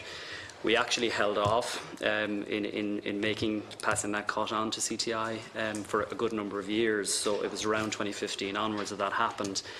Not in any way justifying, you know, but it needed to happen to allow us to have a balanced portfolio of investment. So you asked a very interesting question around, you know, why the increased numbers of cancer patients. Well, obviously diagnosis is in there, you know, improved diagnostic methods, but also there's increased survival, no doubt. But you then extended the question and spoke about cancer prevention, and clearly within there we've increased our investment into areas of research around the whole areas of diabetes, of obesity, of lifestyle, and linked through to evidence generation as well. Well, actually providing evidence to support the necessity to invest then in increased investment and who you target and how you target. So for us it's about balanced portfolio. However, what I would say as well is that we have made a submission to the Department of Health for increased funding for CTI and for across our entire budget. That is under review currently, and you know, hopefully for our 2019 allocation there might be a step towards phased reversal of those original cuts. Now, I would say at the same time, though, to go back to your opening question, our view is that it isn't just about cash, that in fact it's the complexity of funding, but also linked to what Evelyn and Avril and Brian have mentioned already, that blend of support on the other side of the line in terms of infrastructure, in terms of people supports, and in terms of the people who actually deliver the trials. So again, supporting within the hospitals, better staffing, I suppose, more flexible staffing to allow for research time as well. So it's a complex blend. It isn't just all about research direct funding. There's an indirect component to it as well that needs to be factored in. Thanks, Doctor. Thanks, Chair. Thank you very much. We'll now move on to Deputy Alan Kelly. Oh, thanks, Chair. Sorry for jumping in and out. We must work this out, the questions and committee sitting at the one time and all of that is not your fault, Chair. Thanks very much for coming in. I have a number of questions. I'll start where you finished. In relation to your discussions with the department, firstly, well done on all your work and thank you. In relation to the discussions with your department for the Health Research Board, it's quite obvious that you're managing a confined budget. That's really concerning to me. It's really concerning that there hasn't been a kind of a breakthrough in relation to that budget in recent times, because the knock-on effect is to you guys, all right, which is the knock-on effect to everyone. And like, if there's one illness or one topic that the public out there, I like understanding everything, would want to see more funding gone into, it's this. So just, you might elaborate for us to be able to help you, considering who's coming in afterwards with us, because we timed it right, brought you in first. How far down the road are you in relation to discussions with the department regarding, firstly, your overall funding, and secondly, obviously, then what you pass on to CTI? And the more information you can give us, the better. Okay, so since 2015, I suppose that would have been the lowest point in terms of our revenue funding. So since 2015, we've had incremental increases in budget, and I think that's really important to acknowledge at a time when the overarching pot for funding across all different research funding wasn't particularly growing at pace. The Department of Health were able to provide increased funding. So we're now up to if the 2019 funding comes in, we will be at a revenue level of 34 million, and then within the overarching funding pot of around 45 million, approaching 46. So there is growth, and that has to be acknowledged. I think as well as that, there's some important, what I would say is infrastructural changes that are happening within the health research system that the Department of Health are driving, which are going to allow for more efficient and increased research activity in future years. And these are things that would have been systemic issues in the system that were decades long and that are now being fixed. One of those, which is a bill that's been brought through Cabinet, and which is a bill that, or rather that the heads of are being developed as we speak, but has got Cabinet approval, is around the whole area of national research ethics, which is definitely a kind of systemic impediment in the system, and which is the Department, with ourselves, are potentially going to have deliver solutions for. Similarly, in the whole area of GDPR, there was a certain risk there that that GDPR regulations were going to get in the way of research going forward. The Health Research Regulations Bill is a mechanism by which Ireland will be a very high quality location to do research in a data sense. That said, we have absolute, huge numbers of asks on our budget, and CTI is only a component of that. Imagine. So I would point out that we are maintaining the line of 10% of our budget currently being dedicated to Cancer Trials Ireland, and 20% across cancer research in general.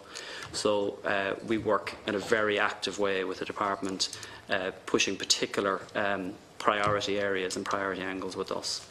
And no doubt clinical research more broadly and clinical research facilities and infrastructure is one of the areas that we're in active discussion with them. Conscious you're a state body, but I mean, I know you're dancing between the lines, but it's quite obvious there's a degree of frustration. From a budgetary point of view, you're being asked to make decisions, and obviously there's a lot of competing proposals put in front of you. But from a CTI perspective, from an overall cancer perspective, it's quite obvious that there isn't enough funding. It's quite obvious that you're trying your best, but you'll be able to do an awful lot more with a little bit more funding. You'll be able to stretch it an awful lot more. Would that be fair to say? I think that's fair to say, but I would point out that as a research funder, we make use of a very robust review process using international experts. So, I'd be kind of quite blunt in saying it's entirely possible that good causes, in terms of research ideas and concepts, don't pass international peer review, and sometimes good ideas actually just aren't quite good enough. So I think just be aware of that. It's in that sense, it's. Mulroe, you wanted to contribute? Yeah, well, I was actually going to go to you next because I thought that would be the right place to go next. Good man, that's great. Thank you, Deputy. Just in that context, I think it's important to reflect on the fact that the Health Research Board is a research funder. It's also a state body, but has its own board, and the board made the decision to cut our funding by 20%. But you can hear that the overall budget for the HRB was reduced. But the Health Research Board fund research, which is what the 45 people in Cancer Trials Ireland do. The least qualified person in our office has a Masters in Translational Oncology. It's not one bit intimidating. And these are the people that write protocols, that monitor safety, monitor quality and training, pharmacovigilance, all the processes you need on a clinical trial for Irish patients to be safe. And as I said in the opening statement, that's expensive. That's where the HRB should be focused around. That's where the trials start, that's where it's monitored, that's where the research ideas from people like Professor Hennessy come from. At the hospital sites, the employment of staff and research nurses, data managers, if you look at any other country in the world that are doing this and doing this well, Denmark is a country that's akin to us. And I was talking to one of my colleagues in HRB CRCI yesterday. They're recruiting 4 times the number of people onto cancer trials that we are, because they've integrated the budget line item for research staff in cancer units is in the hospital. And it's the same within the NHS. We don't have a budget line item for research in the HSC, and we never have. So you're saying that it's just to encompass it, it's being ring-fenced, but it's not circulated through the whole network as regards an actual research line? There's no budget ring-fenced for this. So I was in a site last week right? And they can't employ more research staff. They have one nurse and one data manager, and they're running trials with patients. They want to do more. There's actually a gynecology trial that's about to open, and they've no research nurse. And we as a charity are going to have to try and employ the nurse in the hospital, a charity. And that's happening all the way through the system. You know, universities are employing nurses within the system to do research. And at this point, it's just not good enough. And I think that's where, you know, I think Darren was politely trying to say this, but in terms of the Health Research Board, yes, they should fund research, but the activity at hospital sites is within the care. So access to a clinical trial isn't just a nice thing to do. This is about caring for patients. This is the best option for patients. And I think Professor Hennessy is probably going to want to come in here, but if you want to attract more Professor Hennessy's into this country to do research and to work here, we're going to have to up our game in research, because that's when you get a better standard of care for the patient, but that's when you get the right people working in our centres. And that's a challenge at the moment, as you all know. It's a challenge to attract people to work in Irish hospitals right now. And I guarantee you, if you increase the investment in research in our hospitals, it'll happen. It's very revealing, Chair. Dr. Hennessy, or Professor Hennessy. Yeah, no, I just, thank you, Deputy. I'll just go back and just stress again the point that international evidence tells us again and again that research-active healthcare systems have better patient outcomes. And that's what we're trying to get to that level. If we're to improve our cancer trials activity and to make cancer trials available to more patients, we really need two things. Number one, we need a research-active healthcare system where the research activity is part and parcel of everything else that happens. In other words, we need... So it's ingrained in the whole thing? It's ingrained, and it's not ingrained at the moment. The hospital... Silos. Yeah, exactly. It's an add-on. It's regarded as an add-on. The hospital units that I and others work in, we struggle day to day with where to fund our activity and our staff. We get much appreciated funding from the HRB, the Irish Cancer Society, but we have to go out and you know, get supplemental funding to do this from charities, from our own activity. I mean, it's not the way it should be. We should have stability. The part of the core hospital infrastructure should be the cancer trials unit. The nurses and doctors and research staff shouldn't be an add-on. They shouldn't have to be hired through the research unit. They should be an integral part of the hospital like any other doctor or nurse or physiotherapist or other hospital staff, and they're not at the moment. So the first piece we need to advance cancer trials activity is that core hospital infrastructure piece, which really is a responsibility of the Department of Health to make that happen. And the second thing is the, like Darren said, the direct funding for research, which goes to our units directly to research activity, to trials, and to our central office at Cancer Trials Ireland.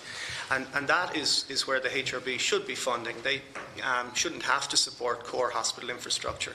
So we need the core hospital infrastructure, and we do need more funding from the HRB directly to research, both at our central office and in the hospitals around the country. And Avril Power just wanted to come in. Oh yeah, I was going to ask Avril a different question. Go on, yeah. Okay, I'm sorry, just to briefly add that research is a basic component of any modern day health service, and it's a core aspect of the system, and that's why it's called out in the National Cancer Strategy Recommendation 47 says that the HSE will ensure that clinical cancer research and the staff who deliver it become a fully integrated component of cancer care delivery. It shouldn't be down to charities like ourselves to fund basic components. So we provide, the Irish Cancer Society provides almost €500,000 a year to Cancer Trials Ireland, and much of that is core funding, which in other countries would be provided by the health service. It shouldn't be for us to step up and have to fill that gap. We want to be able to fund research programmes themselves, not the basic infrastructure.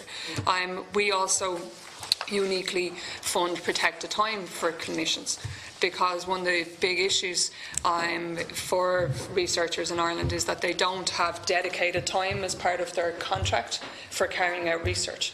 So if if a medic working in our system wants to carry out research, wants to be part of a cancer trial, whether an Irish trial or an international cancer trial, they have to do it on top of their existing contract. So people who are already working insanely busy weeks under pressure to deliver basic clinical service, if they want to do cancer research, have to add on another 20, 30 hours a week from their own time to carry out that research.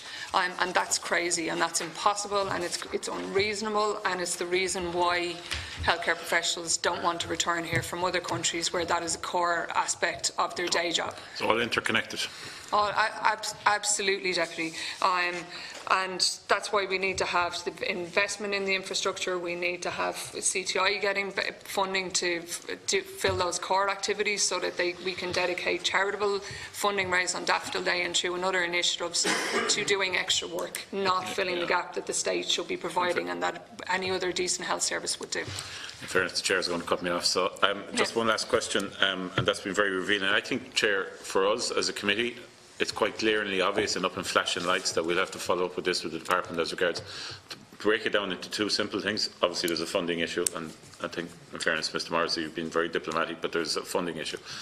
But also, there is an integrated process issue. There's a process issue across the whole spectrum when it comes to our health system as regards research, and particularly it's been isolated here now in relation to cancer. And I think we should come back to this committee. Last thing, because I know Avril, and I didn't want to go without asking a question relating to your statement, which is fairly frank and direct, which is what I always expect. But I was very much, I'm not going to read it, but I was very much taken by where you talk about underfunding and underperformance are two steps back, and you speak about by the end of 2018 the various different stats, but specifically you said even worse, the HSE's 2019 service plan explicitly states that the NCCP allocation this year will not enable the service to match referral demands in areas such as radiotherapy, rapid access clinics and diagnostics. Could you elaborate on that?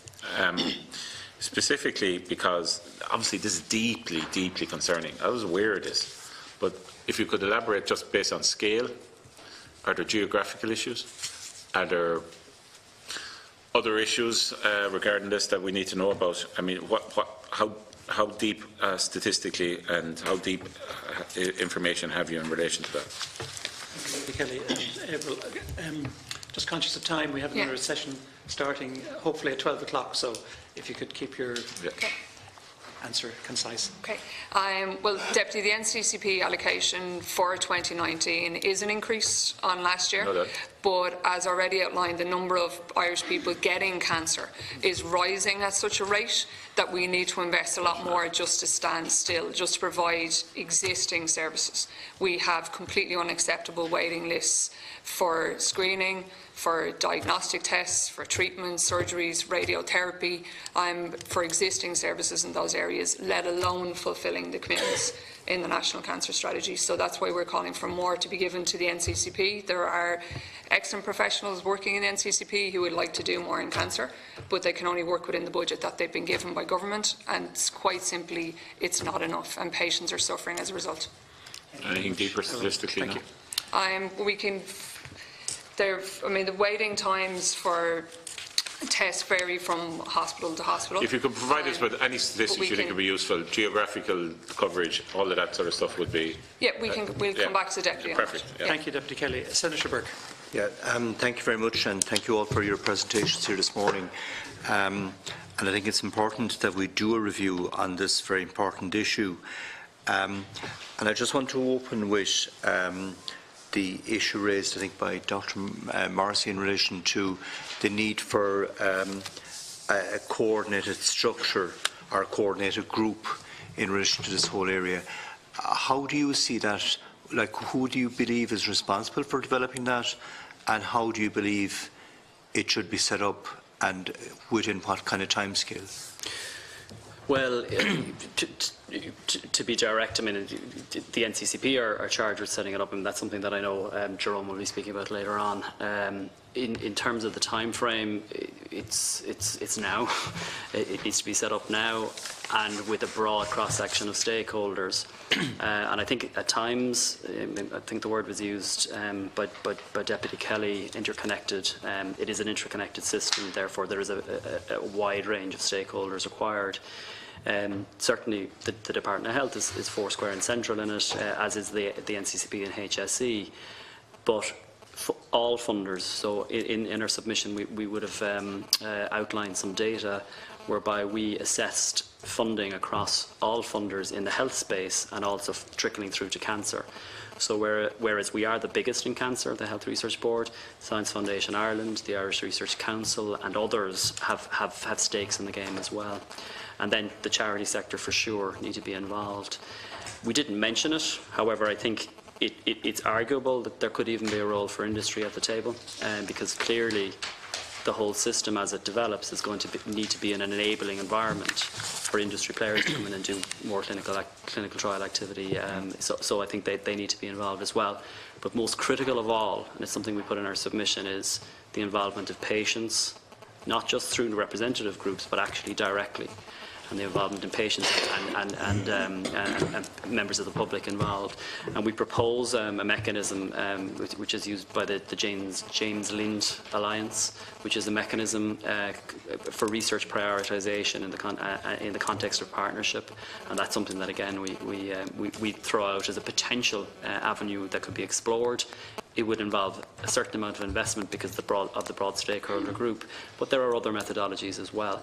But in terms of timelines, I would think now, and certainly we've been engaging directly even in recent weeks and months about getting this group set up.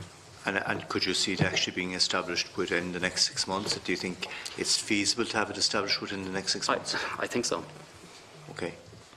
Maybe, sure, we might mark that down for review in 6 months just to try and set a timeline to try and get it set up.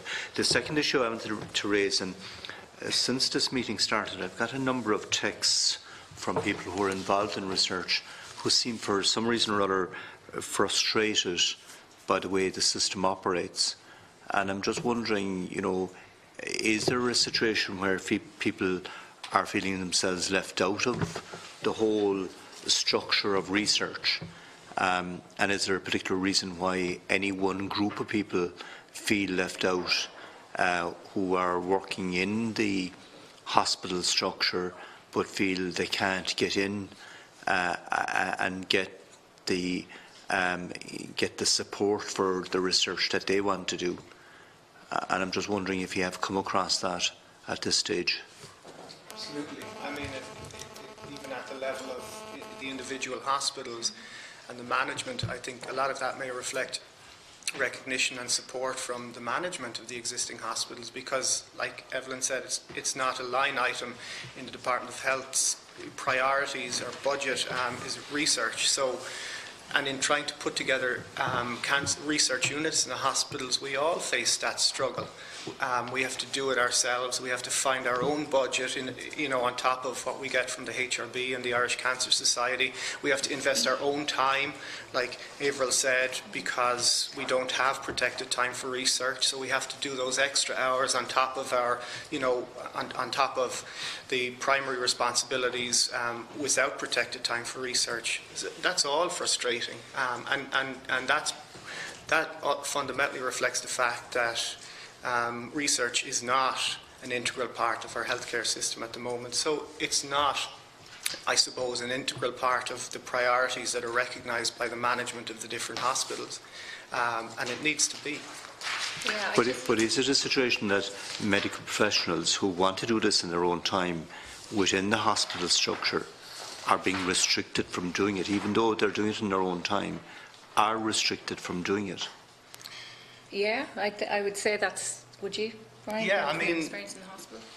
I suppose they're not being actively restricted from doing it, but they're being restricted from doing it in the sense that there is no support from management at the moment because it's not recognised as an integral part of the healthcare system, and they're being restricted from doing it because of other commitments without a protected time for research. So it's when you've got a busy clinical load, and that's all that you can really do in terms of the position you're in without a protected time for research, then, I mean, there's indirect, that's an indirect block on developing a research programme or research portfolio in a hospital, because you need time, you need proper protected time to do that. You need recognition and support from the hospital management, which needs to come down from the Department of Health, really, where research needs to be an integral part of the healthcare system. Mr. Morrissey, you wanted to come in? Yeah, I suppose just. That's okay. From a research funder's perspective, I think it's really important to say that we're open to everyone, with qualifications to come in, and we run programmatic calls, so in that sense no one should feel excluded.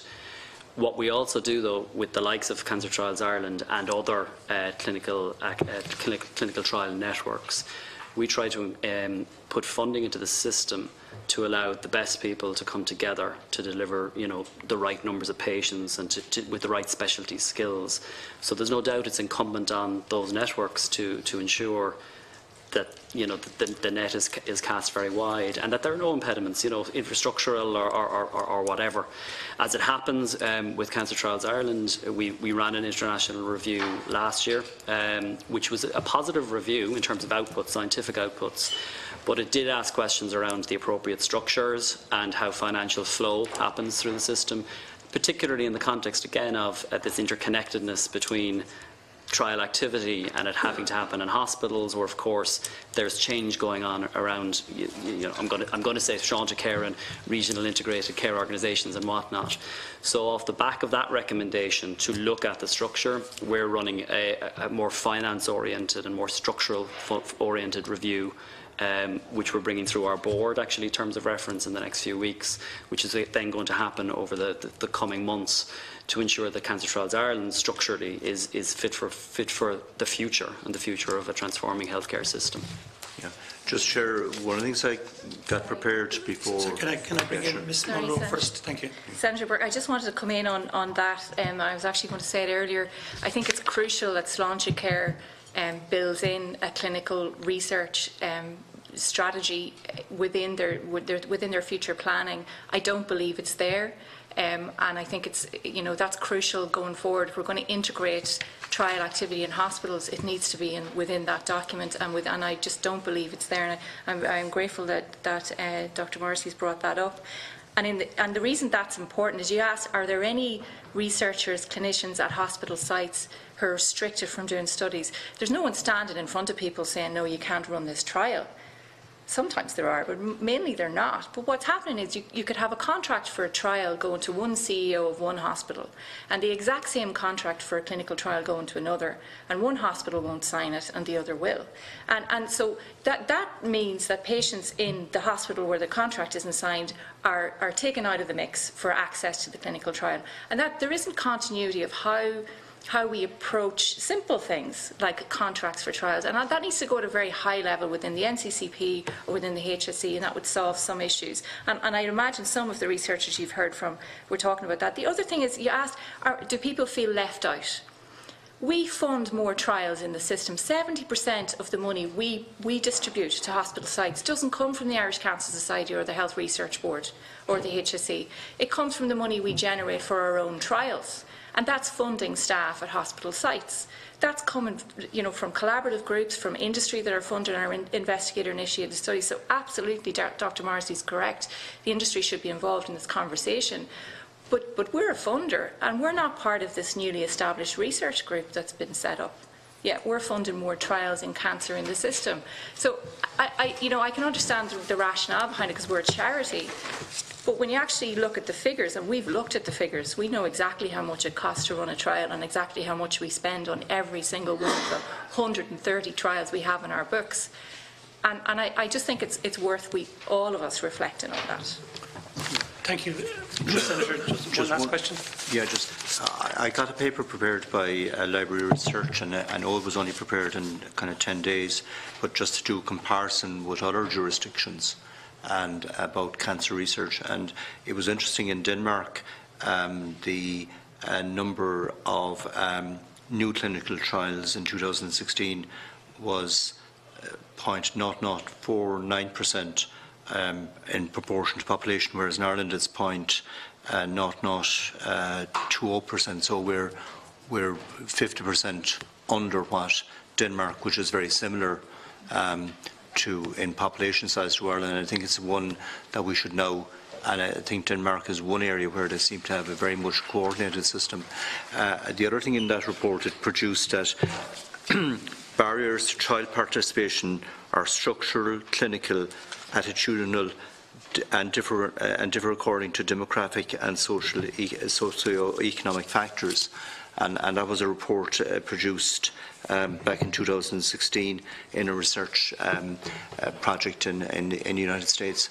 But I think it's important that we try and coordinate what's going on, and if at all possible, try and double the kind of numbers. And certainly I think your contribution here this morning can help us to work towards that.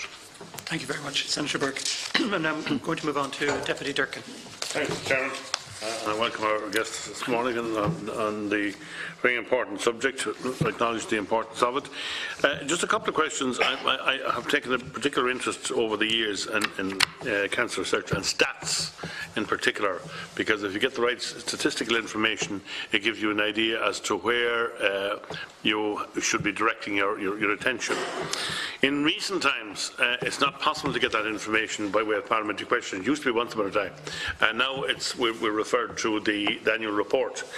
And the problem there is the annual report is an annual report. You don't get a weekly report, you don't get a bi-weekly report, you don't get any of those things. And I am going to engage with the Minister to try to change that, because everything is not necessarily, no disrespect to the people who compile the reports, but a report that's more than a year old can lack a certain amount of authenticity in terms of information. The question that I wanted to make the comparison, following on Senator Burke's questions, in the countries that are similar to ours, who spend more on cancer and cancer research and diagnostics, etc. What about the outcomes? Have you made comparisons in relation to the outcomes that you can give us, so that we know what we should be doing in order to achieve similar outcomes? The outcomes they should be obviously better, but they may not be, and I don't know. So maybe you can tell us. In relation to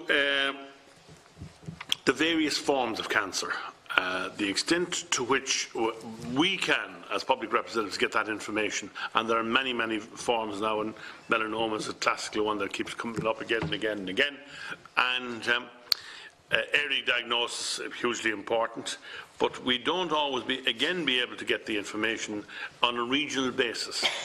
I feel that it can be quite informative to be able to find out, the incidence. We've been told in the past, for instance, that it's better diagnostics, greater healthcare, greater emphasis on healthcare, whatever the case may be. But maybe you have some information that may be beneficial there. The educational element of cancer prevention, I think we could do a bit more on that, and I would like to hear your comments on it in relation to the various forms of cancer as well. And there are particular ones that come to mind in relation to the genetics. I would be interested, for instance, again, the extent to which you have identified the genetic tendency, and there appears to be fairly solid information on that. And again, the extent, I know and I'm aware of it, but I'd just like to hear more about it, the extent to which one can intervene at a crucial stage to try to turn that in favour of the patient. In relation to, I'm sorry, Chairman, for going on so long, but I might get an opportunity again. The other thing, we fully appreciate, Chairman, that every aspect of the health services are suffering for a lack of finance because of the downturn in the economy. We can't address that all in one go. We do find ourselves competing with, and it's not easy, and this has been brought to our attention repeatedly through the HSE, is that in order to attract the right staff and the numbers that we require, and to retain the right staff, we have to compete with Australia and America and Canada. And it's a difficult one. It's not an easy one, and we should all be aware of that. It's not an easy one from the patient's point of view, because obviously a patient feels that they are entitled to the best possible treatment that's available as soon as it is available anywhere. And there has been quite an amount of trauma arising from the fact, and we know this, Chairman, from discussions here, that various treatments are not available for a whole variety of reasons. Maybe it's because we're too slow to react, maybe it's because of lack of finance, maybe it is for a variety of reasons that we need to address.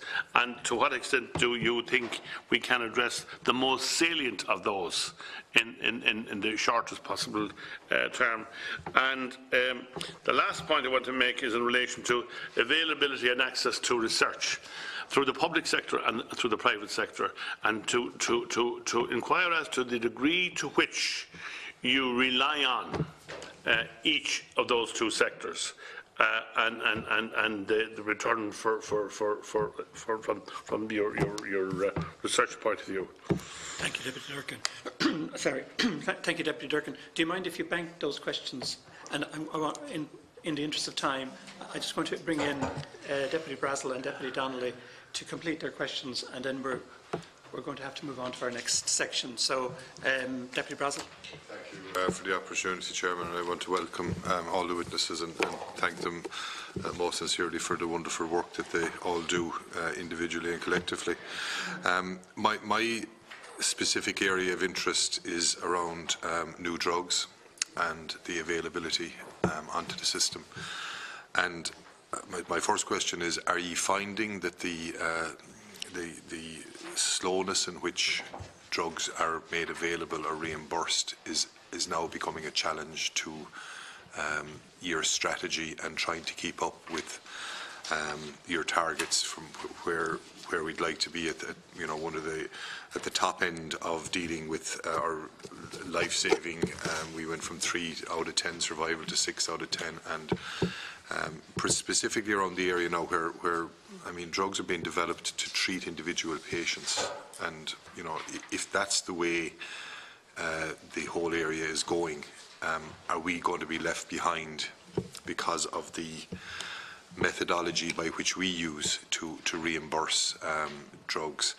And I'm just wondering, is there a need to separate out oncology drugs from all other drugs, because time is of the essence. If you're dealing with somebody and you get them early and get them, you can save their lives, and if you don't, then the inevitable consequence happens. There is also, I'd just like your opinion on drugs that are life-extending as opposed to life-saving, and I would have a specific interest in lung treatment where we're behind the curve, I think, and there's a drug, Tagrisso, which is out there at the moment, reimbursed in 20 countries, not reimbursed in Ireland, and it has significant life-extending capabilities for those on it. I'd just like to hear your opinion on that. And lastly, I just ask, are reimbursement delays in effect a false economy for our health system because of the inevitable cost that follows that somebody that enters into end-of-life care? Thank you. Thank you, Deputy Brazel. And Deputy Donnelly. Thanks, Chair. You're all very welcome. Can I ask the Health Research Board, in terms of funding, what's the split between primary and applied research? I've spoken to some of our scientists who their view is that funding for primary research was stripped out largely in the last, say, 10 years. Several of them have described, for example, how they might have been working on particular molecules, basic research that led to or could lead to all sorts of wonderful things. But they felt that research was stripped away, and they felt they were essentially being outsourced to the pharmaceutical industry to do testing on their drugs and on the impacts of their drugs. How much of the research is primary, as in it's not linked to any specific drug, any particular trial, it's core basic lab-based research in cancer research? Can I ask, This is a question, I guess, both for yourselves and for Cancer Trials Ireland. All of the trials that are being funded, are any of the drugs publicly owned or co-owned, or is all of the IP privately owned? And if all of the IP is privately owned, and this is essentially private companies trialling their own products, what percentage, on average, are the companies funding to trial their products versus the state, or indeed third parties, for that? For the Health Research Board, you've three your presentation is very useful, thank you. In terms of your recommendations, the first one is to establish the National Cancer Research Group to improve coordination. It sounds like something you'd all support. Can I ask what's the current status of that?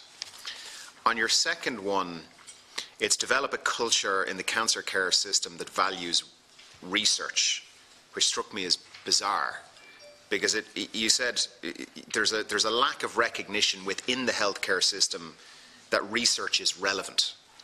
That strikes me as peculiar as hearing from the university sector.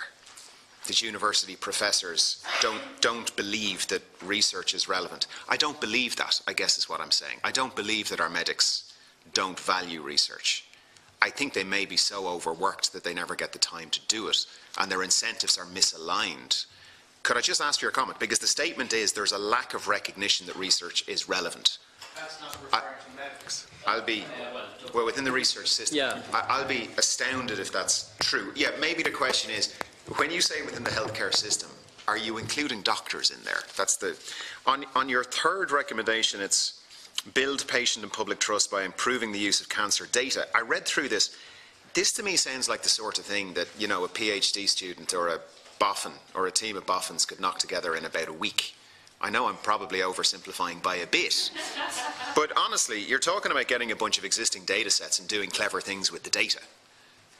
Is that not something that could just be knocked together very quickly? I know you have to hire very clever people, but ultimately it doesn't sound like very difficult work. Can I ask the Irish Cancer Society? I was really taken by you saying that 6 of the 7 targets for implementation have been missed. Why that is, what you think is going on, because we'll shortly be talking to some of the people whose job it is to implement those. And you have a very stark sentence where you say the HSE's 2019 service plan explicitly states that the National Cancer Control Programme allocation for this year will not enable the service to match referral demands. That's pretty terrifying if we're actually saying that in our own delivery programme. Can I ask why you think that is? And the other question is, what do you think the biggest opportunity is? I know you've listed about 7 or 8 things you'd like to see, but if there was one thing that we could sort, what would be the most useful? And then the final question to Cancer Trials Ireland is just, it's on the back of what Deputy Brazel was saying. Yes, we need to fund cancer trials. I don't know, but my guess is the per patient cost is a lot more expensive than providing them with, you know, approved drugs. Could you give us a sense, and I know there's wildly different costs, but basically, how many patients could you treat with existing drugs for every patient on a trial? I know it's a huge range, but on average. Thanks, Chair. Thank you very much. Now, there's a lot of questions banked up there, so we might just, if you can deal with as many of them as you can from each of the 3 speakers before we move on. So, maybe Professor Hennessy. Thank you, Chair. I appreciate it. I just want to address one initially that I think is key to these discussions. That's the value of research in the healthcare system that you've talked about, because that relates back to the idea of creating core infrastructure in the hospitals for cancer trials, for clinical research. It's not a lack of value for research by medics, doctors, nurses, or any of that. It's the fact in the system, from the Department of Health down, that there isn't a recognition that research should be an integral part. And what I mean by that is a hospital manager will have a ward and that ward needs, say, 10 nurses, and it's part of his job or her job to get 10 nurses for that ward. There is no recognition of cancer research in that way. There is no budget line item in a hospital management or Department of Health that says the cancer trials unit in that hospital needs 10 staff members. We need to hire them. So while the management of hospitals will staff the wards, they will not staff the cancer trials unit at the moment because it's not recognised as an integral part of the system. So us, doctors and nurses in the research system, have to go out and staff our own cancer trials unit with our own monies from HRB, Irish Cancer Society, Cancer Trials Ireland, charities, our own donations from patients and so on. So when we talk about value for research in the healthcare system, we need the Department of Health, the NCCP, the HSE and the hospital management to recognise the cancer trials unit as an integral part of the hospital, as much so as any ward in that hospital, and to be staffed accordingly. Ms. Mulroe. I think that describes the passion that exists in the system from the members of Cancer Trials Ireland, who are the medical oncologists, the radiation oncologists, the haematologists, the cancer research nurses, are looking and dealing and working with patients every day. And those patients are looking at them for other options, and they don't turn their back on them. This organisation started 20 years ago to provide an opportunity for Irish patients with cancer to have another option. And I know, Deputy Donnelly, you asked about the IP and the costs around that. We did an economic and health impact analysis, and we commissioned DKM to do it in 2016, and we were able to prove that there was cost savings of $6 million in 2016 in drug costs. That was for drug costs that would have otherwise been available within the system. So you're talking about how much more is it to put a patient on a trial than to not. It's actually cheaper to put a patient on a trial for the system. That's very crude terms. And we can prove that. And then the health impact takes it a step further, because that patient then gets quality adjusted life years, what we call QALYs in health economics. And we've been able to prove that many Irish patients, hundreds, thousands of Irish patients, have had years of QALYs. That's one QALY is one perfect year of life. And many have got 5 to 10. And that's one of the reasons trials are so successful now, because they are running longer. Why? Because patients are surviving for longer. So just on your point around the economic impact, there's a very real one, and I think it's probably going to increase over time. And I think Deputy Brazel, you talked about access and innovative treatments. We're not in the business of health economics. That's not what we do. We run trials, and the drugs that we're working with are experimental mostly. But very often with experimental drugs, and Professor Hennessy can jump in here, you're comparing standard of care treatments with an investigational product. So when that happens, and when, say, for example, if it's a pharmaceutical-sponsored trial, or if it's one of our investigator-initiated trials, that drug is covered. The cost of those drugs on both arms of the trial are covered. So, but in terms of the access piece, sure, that's going to be an issue, and I think the Irish Cancer Society are probably going to jump in on that. But in the absence of that, and I've talked about it earlier, we have a patient here who benefited from being on a trial on a drug that wasn't available in the system. You up the game in clinical trials, you offer more options to Irish patients. They live longer as well. Dr. Morrissey. So, a number of questions. I'll try and be rapid, folk fire on these. So, firstly, just with Deputy Durkan, in the context of education, I thought that was a really good question. It's a very important education of the population and the healthcare professional community as well on the importance of prevention.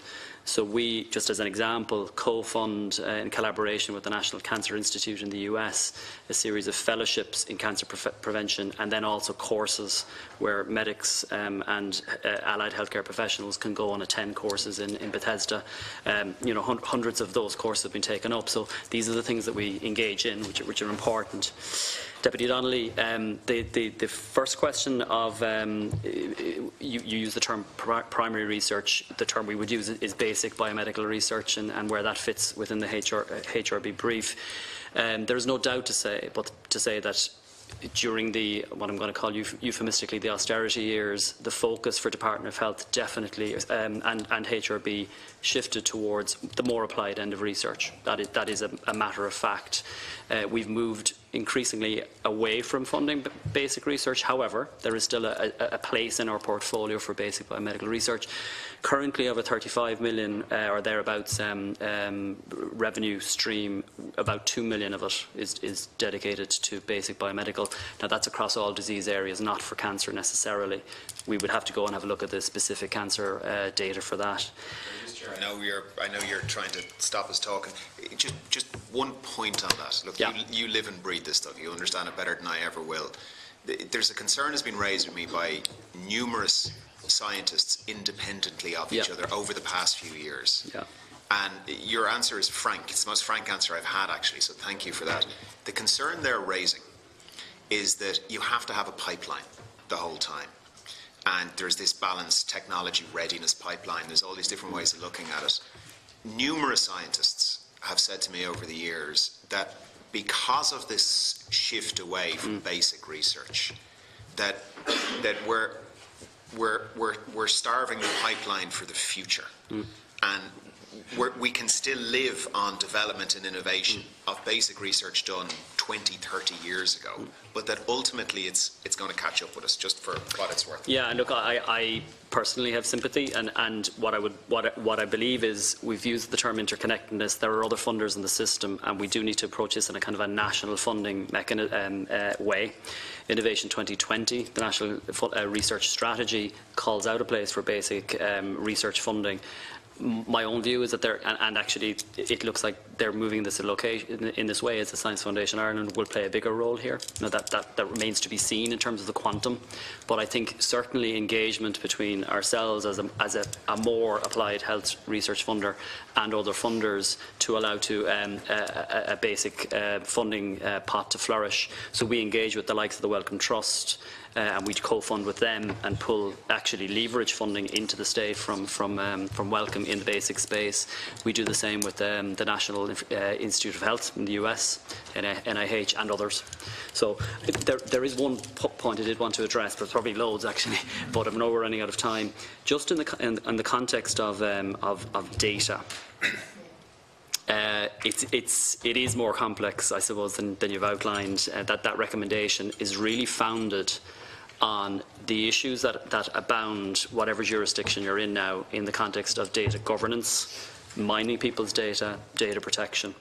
So when we talk about linkage, it's not an easy thing to do, and in fact, there's quite a lot of investment has come in from different countries, most notably actually by Northern Ireland, in that particular space, to set up what they call safe havens for data linkage, using principles that the CSO would know a lot about.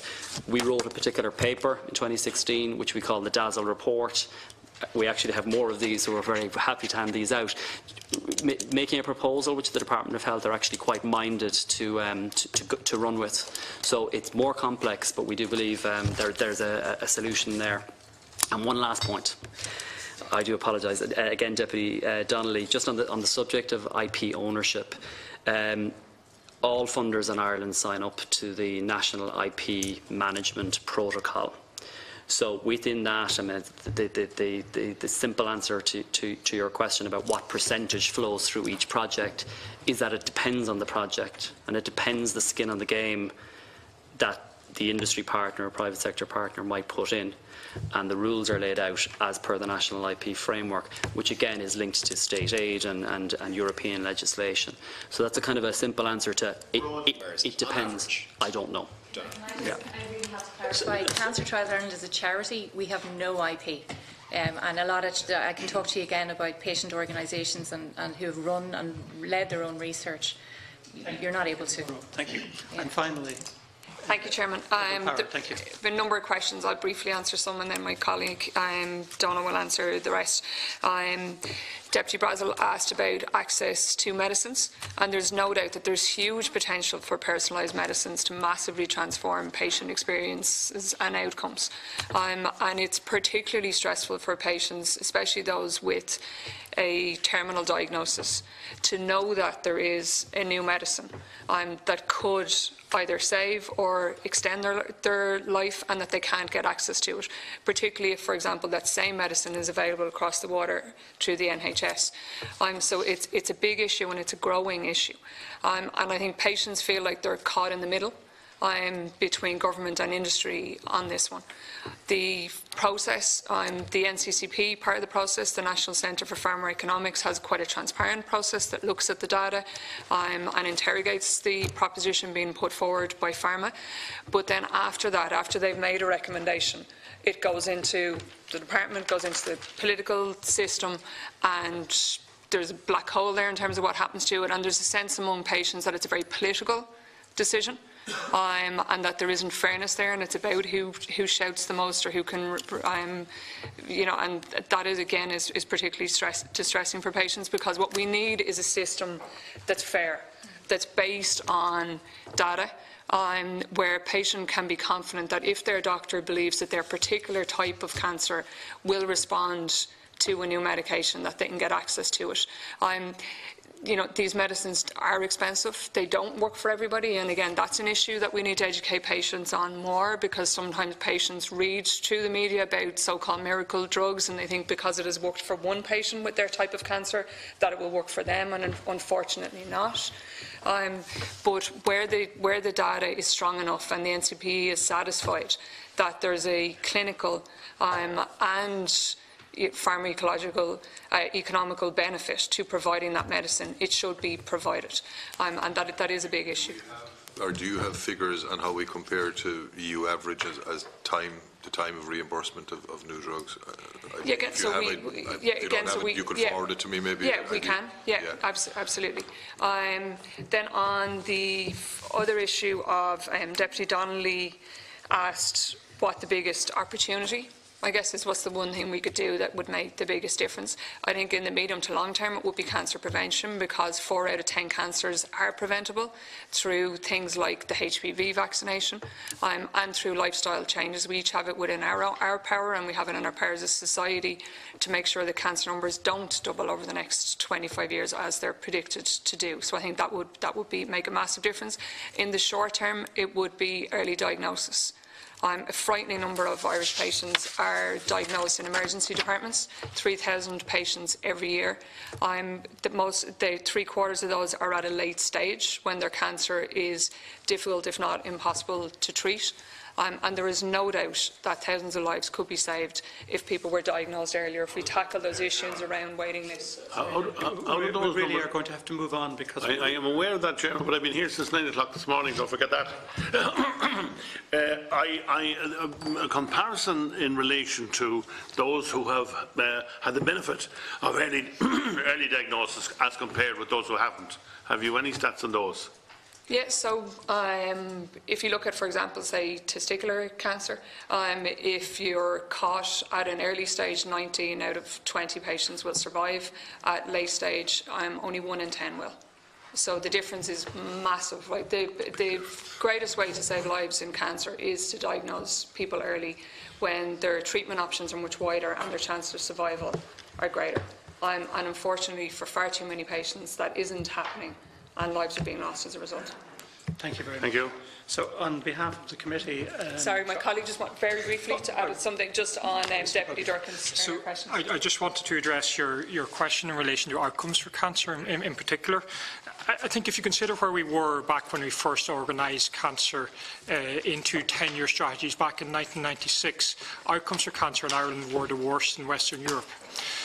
Over the last 20 years, we've got to mid-table, and that's by implementing ambitious cancer strategies. So it shows that the cancer strategy 10-year process works. In comparison to other international countries, the likes of Denmark, Norway, Austria, have better outcomes for cancer than us.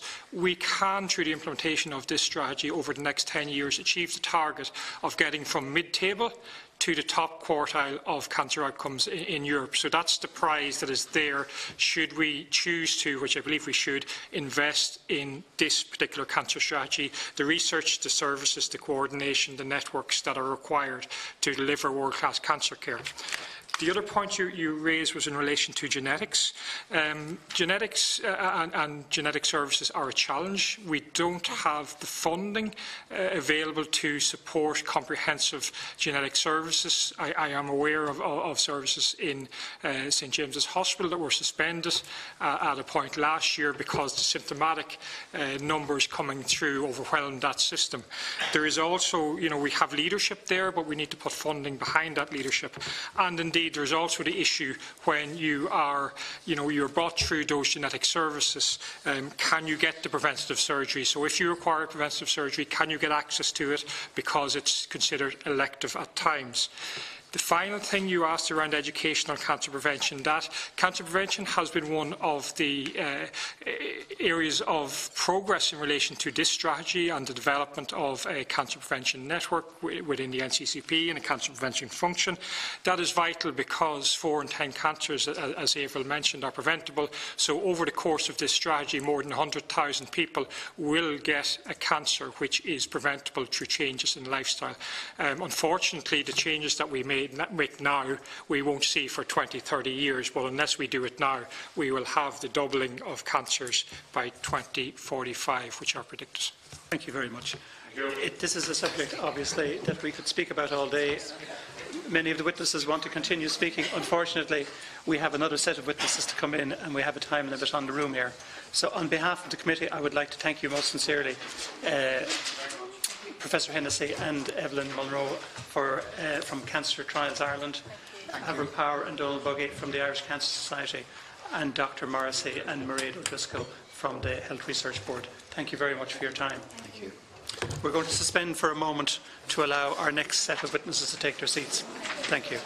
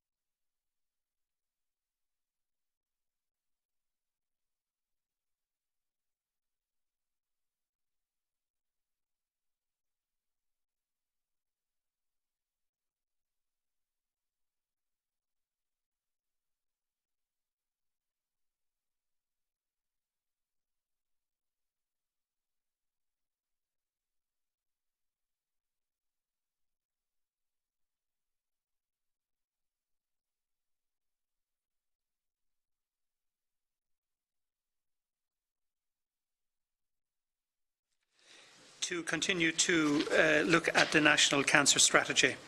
And our next group of witnesses are Dr. Anna Therese, Head of Research and Development at the HSE, Dr. Jerome Coffey, National Cancer Control Programme, HSE, Mr. Michael Conroy, Principal Officer, Cancer Policy Unit, Department of Health, Ms. Judith Corcoran, Assistant Principal, Cancer Policy Unit, Department of Health, and Ms. Teresa Maguire, Head of Research Services at the Department of Health. Thank you very much for coming this morning, and sorry for keeping you.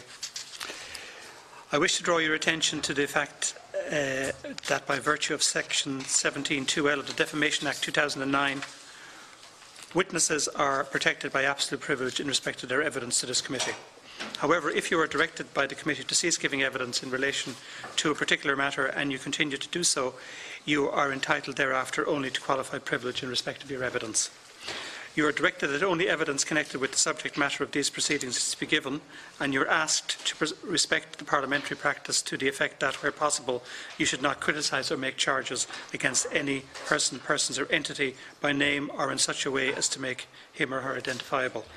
I also wish to advise you that any opening statements you have made to the committee may be published on the committee's website after this meeting. Members are reminded of the long-standing parliamentary practice to the effect that they should not comment on, criticise or make charges against a person outside of the Houses or an official either by name or in such a way as to make him or her identifiable. Thank you. Can I now ask Mr. Conroy to make your opening statement? Thank you. Thank you, Chair. I would like to thank the committee for the opportunity to attend this morning for your examination of the National Cancer Strategy 2017-2026. I am joined by Dr. Teresa Maguire, Head of Research Services Unit, Department of Health, and by Judith Corcoran of the Cancer Policy Unit. The National Cancer Strategy is a comprehensive policy document that aims to meet the needs of cancer patients in Ireland for a 10-year period. This is the third National Cancer Strategy, and it builds on the history of strong policy in cancer over the past 20 years. The main achievements of the 2006 strategy include provision of equal access to quality treatment, the establishment of designated cancer centres, multidisciplinary management as a standard of care for cancer patients, the centralisation of some cancer surgery services, rapid access clinics for breast, lung and prostate cancer, significant increases in access to medical oncology and cancer drug treatment, a national programme for radiation oncology and cancer screening on a nationwide basis through breast check, cervical check and bowel screen. The establishment of the National Cancer Control Programme, the NCCP, to implement the strategy recommendations followed in 2007. The National Cancer Strategy 2017-2026 is aligned with Sláintecare, and its implementation is a key part of the Sláintecare Action Plan. The vision of the strategy is: together we will strive to prevent cancer and work to improve the treatment, health and well-being, experiences and outcomes of those living with and beyond cancer. We developed the strategy in collaboration with clinicians, nurses, health and social care personnel, patients, carers and organisations such as the Health Research Board and the Irish Cancer Society. The strategy sets out 4 goals that are crucial to the achievement of the vision: reduce the cancer burden, provide optimal care, maximise patient involvement and quality of life, and enable and assure change. In relation to reducing the cancer burden, cancer prevention is a cornerstone of the strategy. The proportion of cancer incidents attributable to modifiable lifestyle and environmental factors is estimated to be in the 30 to 40% range. Of these risk factors, smoking has by far the biggest impact, and in implementing this strategy, we are working towards the goal of making Ireland tobacco-free by 2025. Including through the enactment of legislation on standardised retail packaging for tobacco. We also need to maintain our efforts to reduce the number of avoidable cancers through the promotion of healthy lifestyles in areas such as improved diet, more exercise and reduced alcohol intake.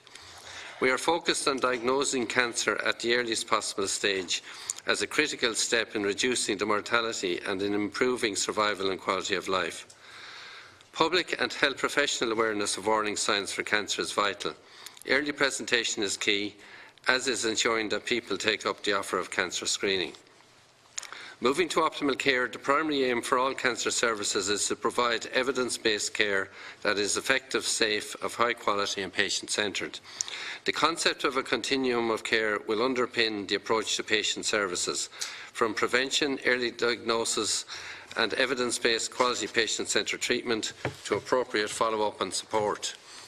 Multidisciplinary team working has led to better decision-making, more coordinated patient care and improvements in the overall quality of care. It is proposed that all patients diagnosed with cancer will have their case formally discussed at a multidisciplinary team meeting.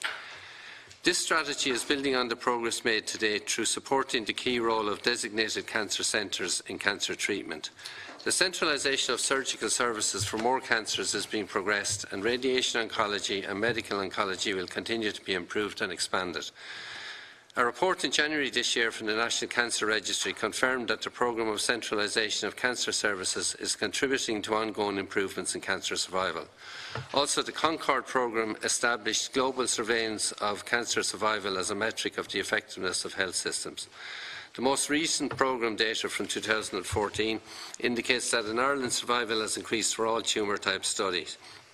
Our aim now is that survival rates in Ireland will reach the top quartile of European countries by the end of the strategy period. Patient involvement is a key aspect of the strategy. We now have an increasing number of cancer survivors with their perspectives to offer on the development of services for cancer patients. Building on the significant impact of the Cancer Patient Forum in developing this strategy, a Cancer Patient Advisory Committee is now in place, and patient involvement in policy making and in the delivery of services is being promoted in the implementation of the strategy. With many people living significantly beyond cancer diagnosis and treatment, there is a need to develop and implement survivorship programmes. This has consistently been a key concern of patient representatives, whose focus is on quality of life. These programmes will emphasise physical, psychological and social factors that affect health and well-being, while being adaptable to people with more specific survivorship needs following their treatment. The NCCP provides leadership across the continuum of cancer care. It promotes the vision of high-quality, evidence-based care to optimise outcomes and patient experience.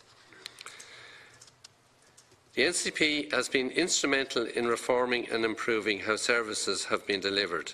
Under this strategy, the NCCP is working closely with hospital groups and community healthcare organisations to lead service reorganisation and to ensure that integrated care pathways are provided for those affected by cancer. The focus is on ensuring that the objectives of the strategy will continue to underpin decisions on cancer care across the health services. The strategy emphasises the positive impact of research activity on patient care. The development of a culture in cancer care system, in the cancer care system that values research to the benefit of patients is an aim of the strategy.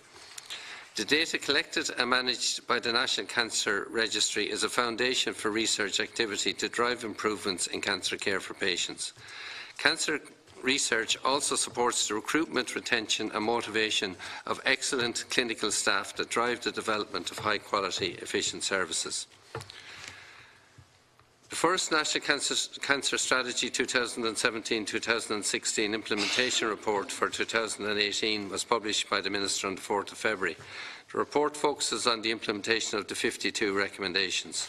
Highlights include legislation on standardised retail packaging for tobacco, the passage of the Public Health Alcohol Act 2018, progress towards a national skin cancer prevention plan, new posts in medical and surgical oncology, capital developments in relation to radiation oncology, publication of a model of care for oral anti-cancer medications, the commencement of the rollout of a national cancer information system, the progress being made by the working groups on survivorship and psycho-oncology, and the establishment of a Cancer Patient Advisory Committee. The Department and the NCCP are working together to ensure that progress is maintained in the implementation of the strategy. We hold monthly performance overview meetings as well as quarterly review meetings specifically focused on reviewing progress on the implementation of the strategy recommendations. The strategy was formulated with the input of all stakeholders and it enjoys broad support.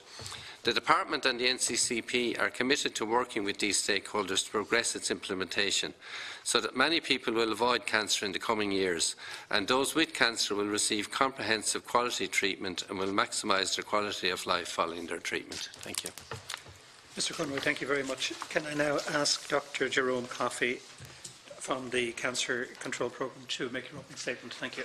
Good afternoon, Chairman, members of the committee, committee officers. Thank you for the invitation today. I'm joined by my colleague, Dr. Anna Therese, HC Head of Research and Evidence. We've already submitted 2 presentations to the committee, so in this briefer opening statement, we'd like to focus on the development of cancer services in Ireland over the term of the National Cancer Strategy to 2026 and the roles of the NCP and the HSE's Research and Evidence Programme in this. Back in May 2015, the steering group and patient forum charged with developing the third National Cancer Strategy were established, and working on this, it became clear how much had changed in cancer services since publication of the previous strategy in 2006. The programmatic approach and the national scale of organisation investment have been commended by an international external evaluation panel and are in alignment with the EU cancer control principles. Recommendations in the strategy are also consistent with a number of areas in the Launch Care report published by the Committee on the Future of Healthcare in May of 2017. And these are citizen engagement and empowerment, integration of care and meeting population needs, service design and care pathways, infrastructure, e-health and quality of care. As is clear in the implementation report for 2018 published by the Department last month, there has been considerable progress to date. I'm particularly pleased that clinical leaders have been appointed in cancer nursing, psycho-oncology and for children and adolescents, young adults with cancer. In the area of cancer research, there is broad agreement, as described earlier this morning in this chamber, that permanent funding for core research staff is essential, with the HC framework of support and research governance, which will enable the growth of clinical research and facilitate collaboration with both industry and the academic centre. In developing the strategy and in the initial phase of implementation, it's all about collaboration between the relevant elements of the healthcare system with the registered charities, greatly enhanced by increasing levels of public and patient involvement. So in closing, we'd like to reiterate the importance of the National Cancer Strategy as an appropriately ambitious plan for the further development of cancer prevention and patient care, and look forward to your ongoing support for this work. Thank you. Dr. Coffey, thank you very much. So now we are going to commence our questioning, and our first contributor is Deputy Stephen Donnelly. Thanks, Chair. Thank you all very much, and for your detailed presentations. I think I printed out about 200 pages over the last day or two. Can I ask, first of all, for the department officials, in terms of cancer policy for the state, what are the biggest opportunities over the next, say, 1 to 5 years in terms of reducing prevalence? I suppose the single biggest opportunity area is prevention, because we have, I think it was Avril quoted a figure of 40%. There's various figures, but it's towards 40%, certainly over 30%, and towards 40% of cancers are preventable. And we have very distinct policies for cancer developed since starting in 1996, but particularly we were at internationally at a very below the curve, I suppose, in 1996. We've been gradually coming up to mid-table and so on. So in moving forward, it's really building on the successes we've had in the past. We have a lot of emphasis on prevention in the first year and a half now of implementation of the strategy.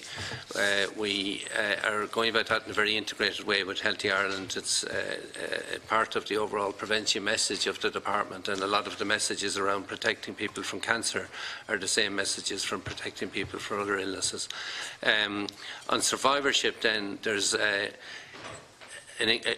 because of the successes in some respects of the treatment that we've had over the last 10 years and so on, we have an ever-increasing number of people living with and beyond cancer, is the term we use. So from diagnosis to people who have had cancer and are now out of cancer, or are surviving cancer and living well beyond cancer in many cases. So you have 170,000 people in that category. In that category, often when people come out of treatment, and I could talk about developments in treatment, but let's just focus on this for a second. In our discussions around the development of strategy, I particularly remember a patient who talked about looking forward to coming out of treatment and we told you're now clear of cancer. And when she actually got to that day, instead of having a feeling of euphoria, she talked about having a feeling of fear around losing a comfort blanket and what do you do now? And a lot of structures are needed around that. Okay. And that's something we're working very closely with patients on, and it's something that we work hand in hand with, across the voluntary sector. Can I ask Mr. Conroy, just on prevention? It's said to me reasonably regularly that Ireland is poor at public health investment. There's some things we do spectacularly well in healthcare, but that on a comparative basis, say relative to OECD or EU countries, that our investment and activity in public health and in prevention is pretty low. Would you agree with that or not? Well, I don't know what the relevant figures are. I mean, it depends what country you take, but I mean, certainly say at an OECD or EU level. Teresa might want to, or can I make a point to that? Yeah. This country has a good record, and it comes from legislation that is world class, and they're ahead of the rest of the world in tobacco control, sunbed use, and public health alcohol abuse. So that's legislation. That is the work of the public health community supporting the department policy and the legislation that comes through. So I think we are ahead of the game in many parts of the world in that area. Okay. And in terms of our investment as a percentage of our healthcare budget, I could be wrong, but people keep telling me that we're low in percentage in absolute terms in terms of the prevention bit, which seems to be the big, both yourself and the previous witnesses were saying that's the biggest opportunity. Is there a big opportunity to increase focus and effectiveness and funding into prevention, public health measures? I would say that prevention isn't a high-cost initiative, and it gets appropriate prioritisation in the cancer strategy. In the cancer control programme, we've got 4 public health specialists contributing to Healthy Ireland, but also developing and establishing the Irish Cancer Prevention Network. And again, it is a question of organisation, looking at the evidence and implementing it. It is not about finding huge amounts of budget to make a change. Okay, thank you. Similarly, one of the issues that was raised was early detection, and that there's a big opportunity for us to get better at that. Do you have a plan for that? Do you agree with that, first of all? Do you have a plan? And what are the big opportunities in terms of earlier detection? There are a number of answers to the question, but just break it down a little bit. One is awareness, and I think the credit is due to the Cancer Society and other charities that have done awareness campaigns, say for lung cancer. These symptoms mean lung cancer until proven otherwise. Get to a GP, get your chest X-ray. So we are working towards that with longer, more sustained public awareness campaigns, and also working with the education system. The other bit about early diagnosis came up in the previous session. I just looked up the numbers. The last number we have is for presentation of patients for the first time with their cancer to an emergency department is about 13%. The metric in the strategy is to reduce that by half over the lifetime of the strategy. Okay, thank you. I'm going to ask a local issue, though it's not from my locality. Sligo. Obviously, back in whatever it was, 06 I think it was deemed not to be one of the centres. And it's causing an awful lot of problems for people, particularly around Donegal, that they're having to travel very long distances down to Galway, and they may be very sick, they may be old. No one has said that if they need to go in for major surgery, they have an issue travelling to Galway. It's the weekly or sometimes daily trips for treatment, be it radiotherapy or chemo or what have you. And there's a lot of people believe that actually setting up a treatment centre, not a surgical centre, but a treatment centre in Sligo, that not doing it in 2006 actually was a mistake, and that it's something that should be looked at and reversed. Are there any plans to look at that, analyse it, set something like that up? Yeah, I might just come in here, and then Jerome will augment. And just very briefly, just to mention screening in terms of early diagnosis, we can cover that in it's a major part of the screening programmes which have come in under the previous programme, which are advancing. In relation to the centralisation of surgery in particular, surgery under the previous strategy was centralised under 8 designated cancer centres, and that is looked on as one of the, it's based on a population numbers of 500,000 roughly at the time per cancer centre. That would be looked on as one of the major successes of the previous strategy in terms of outcomes. It's a proven fact that where you have cancer surgery carried out by surgeons who have experience of doing a lot of surgery in a situation, particularly in a setting where there are others doing a lot of surgery, in other words, where it's centralised together, that the experience coming together and it works to the benefit of patients, that's internationally accepted. In relation to Sligo in particular, and Donegal, as you mentioned, I've had numerous interactions with people from Donnelly all around cancer services because of that very fact, and breast cancer being the major cancer in terms of numbers for surgery and treatment. We have cancer surgery is carried out in Letterkenny University Hospital. I don't mean to come across as rude, please apologise, but just in the interest of time, would you be, the specific question I'm asking is therapy being considered in Sligo? No, there isn't a change in the current structure being considered in Sligo, no. Okay, that radiotherapy or chemo or some of these... Well, I was coming to that. Do you want to talk about that again? Okay, thanks. Sorry, in addition to the North West Cancer Centre at Athlone, which is a huge step forward for the people of the North West, it is important to say that with 8 designated cancer centres, there's an actually large number of hospitals. There aren't cancer centres that have chemotherapy day boards delivering care close to home. So that principle is already there and won't be changed. The other bit is we have to make sure we have to maximise the non-cancer centres' ability to deliver diagnostics and follow-up, so those patients don't have to travel for everything forever from diagnosis through to the end of the follow-up. Thank you. Can I ask you, I think most or all of you sat through the previous session. There were some pretty strong allegations in terms of the prioritisation given to clinical trials and to research.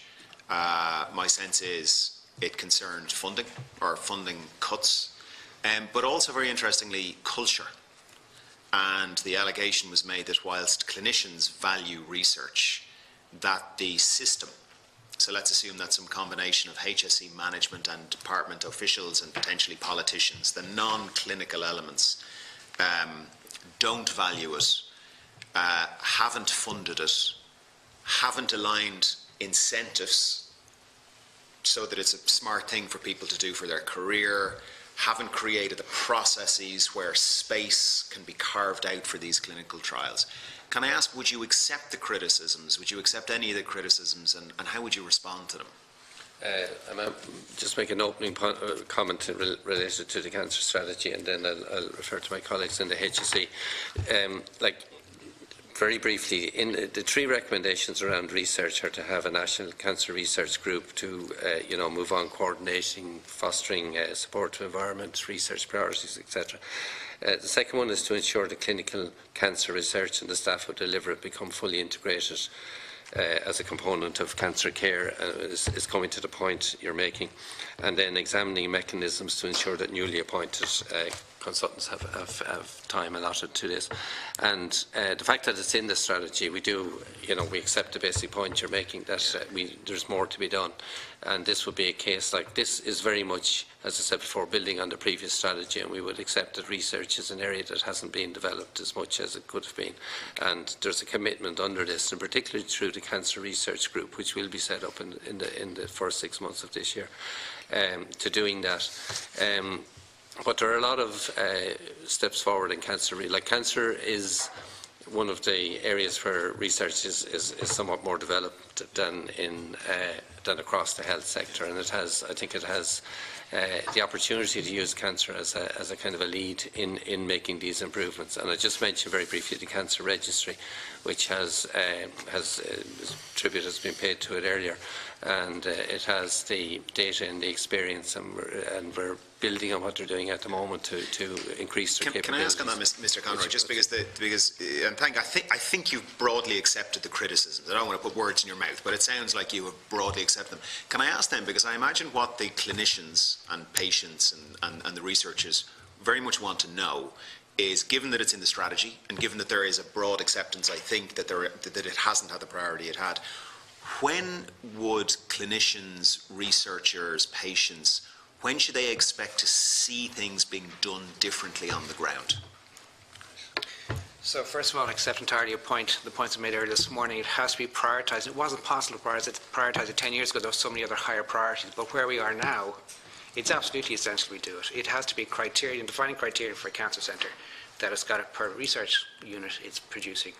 Patients get access, and the staff are there to deliver the research. So in terms of when the patients can expect it, when the committee or the public can expect to see change, we've had a number of engagements over the last year and earlier since the publication of the strategy about how do we do it. We have had a number of engagements with Cancer Society, with HLB, SFI, and now we have a HSE program, research and knowledge programme in the HSE, that's a huge step forward. So I'd expect before the end of this year we'll have a research group, terms of reference, membership and a plan for the future. I would like to get that done before the estimates process and the service planning for next year. Thanks. Just on implementation, because one of the things that we've all become very used to, and I don't mean this as a criticism, but it is a pattern probably in every government in the world, that plans are brought forward and strategies are devised and signed off and steering groups are set up, and there can be an unmerciful time delay from all of that administrative activity and things actually happening in hospitals, let's say. Have you a sense for when, I don't know how many cancer research clinicians we have, but it's probably a relatively small number of men and women. Have you a sense for when life is going to become materially easier for them in terms of pursuing research agendas around cancer trials and so forth? When are they going to feel a difference themselves? I mean, we're not starting from year zero. Cancer trials aren't hugely successful over 2 decades in producing a lot of research activity pro bono at weekends. That's the level. Yeah. The huge commitment from existing staff, both the medical staff and the nursing staff. The question is when we can get the core infrastructure in to actually add to their capacity to deliver research in the cancer centres more broadly. So my ambition, my hope would be that in the service plan for 2020 we have a line that says development funding for the cancer control programme, of which the Minister will direct that a certain amount is towards cancer research. That's my hope and ambition, but there's also negotiation before that happens. Yeah. Great, thank you. Thank you, Chair. Thank you, Deputy Donnelly. Deputy Kelly. Thank you. And continuing on that theme, we'd like to help you with that hope. I think this is our purpose of our committee. In fairness, I think we're all on the one page in relation to this, which is good.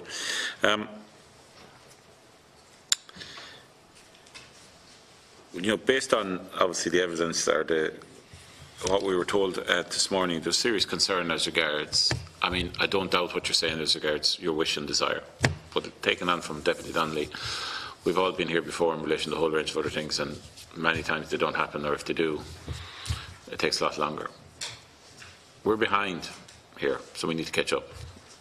So, I mean, how many patients are on clinical trials over the last, as a percentage of patients, we'll say, let's go back to the last 3 years. What's the percentages for the last 3 years, on average, each year? The percentage when the cancer strategy was being drafted about 2017 was 3% at that time.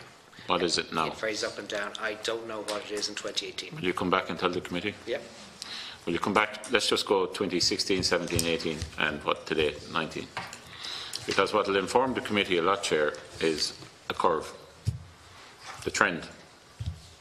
Because really, despite not yourselves personally, but with all the will in the world, if they aren't going this way, then your proposals are going to be met with the same amount of enthusiasm.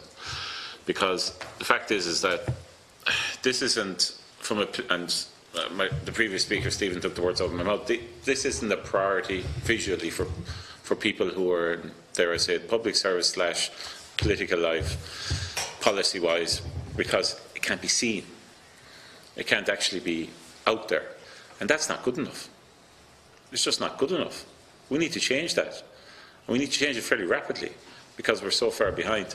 I was very much taken by the previous witnesses in relation to what they said as regards future policy, and it's quite obvious that there are two sides to this, and I'd like you to address it. Firstly is, obviously, we need to increase funding. This, Mr. Conroy, is as much a question probably for you. How is funding going to be increased? What percentages are going to be, are being looked at? And secondly, as regards what I would call, for reason of need of term, how are we going to ingrain the process? You say in your few words, Mr. Coffey, you say that there's a requirement in relation to ensuring that we get permanent funding for research staff, all this, etc. That's agreed totally. But it's way bigger than that. It needs to be part of the whole process. It needs to be ingrained throughout the HSE. It needs to be part of the hospital network. And how are we going to ensure that that happens? And like yesterday, quickly. So my two questions are, firstly, I suppose, Mr Conroy, you're probably better positioned to answer the question in relation to funding, and maybe Mr Coffey in relation to how we're going to, through this new strategy, which I've no doubt that you're an advocate for, how we're going to ensure that process is ingrained. Well, I suppose it's funding is always a challenge, and I've made the point that this is in the strategy. We have a record in the previous strategy of implementation. We have a very open approach to this strategy in terms of what we've done so far, publicising it and so on. We have a very open door in relation to dealing with all the people, interest groups in cancer and so on. It's very unusual that they all stay behind for the second half, by the way. Well, I mean, I'd be surprised if they didn't, and disappointed maybe. But in terms of, it is a very collaborative approach that we have used in developing this strategy. The fact that research is there up in lights with commitments, with 3 recommendations out of 52, I think shows some commitment to it, and other associated recommendations across the strategy around the cancer registry and so on. I can't give you a straight answer, like when we got approval to the cancer strategy from government in 2017 around the funding would have had the term around, that's funded in accordance with the estimates process each year and so on. We will continue to work we work very closely with the NCCP in terms of the details of and have for the programme of the whole strategy, but on an annual basis also with the NCCP and drawing up, we jointly draw up, I suppose, the estimate proposals, which ultimately, as I say, come into us. But this is something that we are committed to achieving. So you have no idea, really, as regards funding percentages going forward? Well, I can't give you. Well, what's the thoughts of? I'm not asking you to give us specifics, but as regards prioritisation within the department, as regards where you're at as a department regarding this, I mean, are we going to see an increase?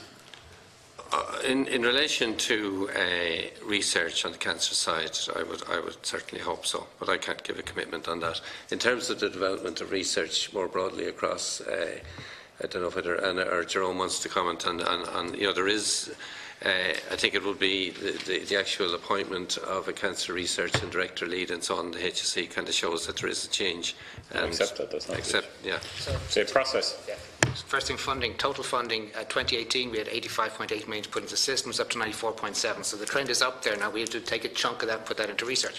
So what's the process to get research? Well, let's see the amount on the trials. And we'll see.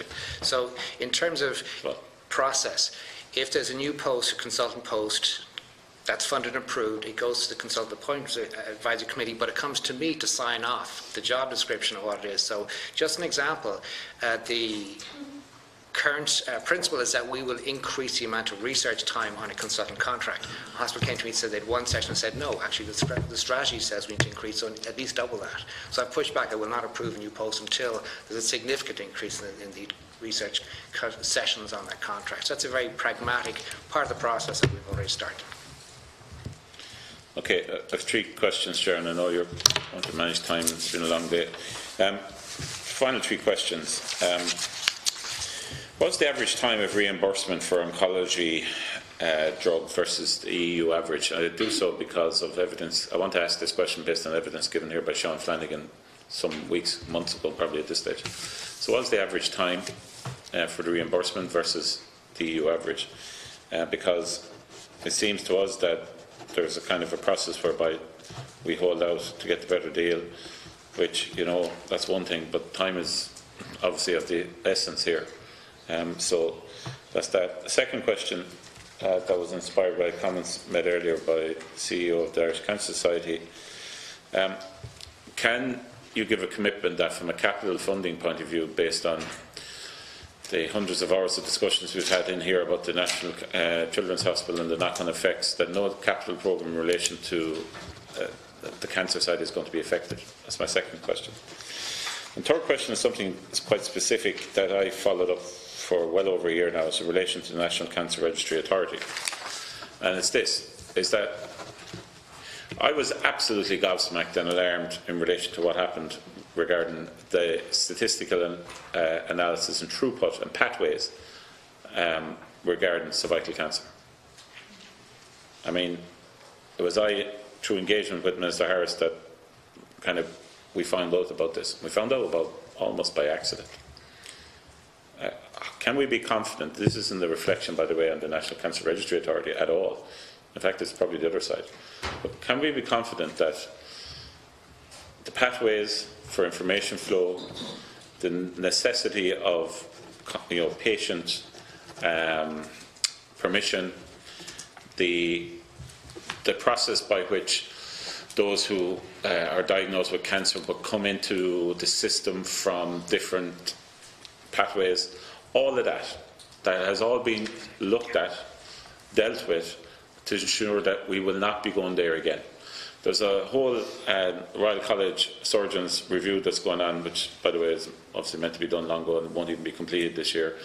And it's as a result of the whole, I suppose, the whole revelation about what went on there, and we still don't know, right? But just getting back to the statistics, my third question is, has all of that been dealt with? Can we guarantee that the HSE across all of these areas have lined up the statistical analysis or the statistical pathways with the National Cancer Registry Authority, and there's no surprises again? There are my three questions. First question there, time for drug reimbursement in Ireland versus EU average. I'm afraid I don't have any data on that. I can come back to you with that, just not an area to the committee. Second thing, capital spend on infrastructure. Yeah, on oncology drugs. Yeah, sorry. On capital spend, it's important to say that there are a number of projects underway. Altgevin opened a couple of years ago. Cork, massive €50 million project, handed over by the builders, equipment in, no delay.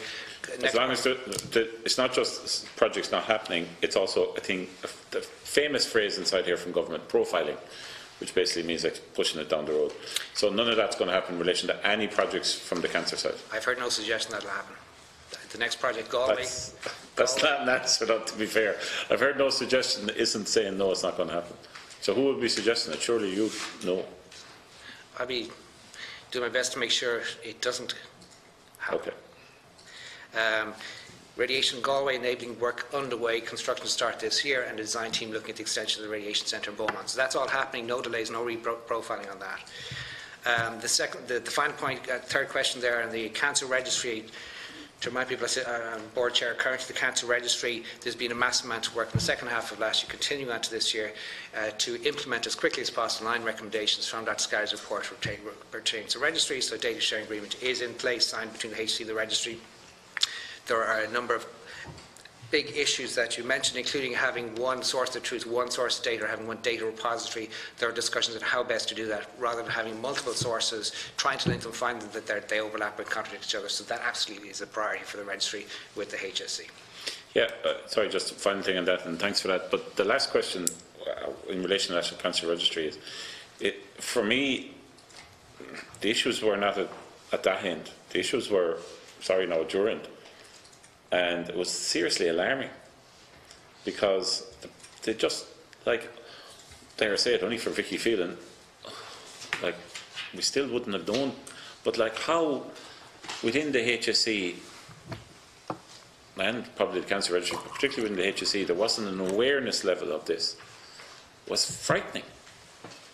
So hopefully now that's all been dealt with, and I'm sure it's the one standard across the board.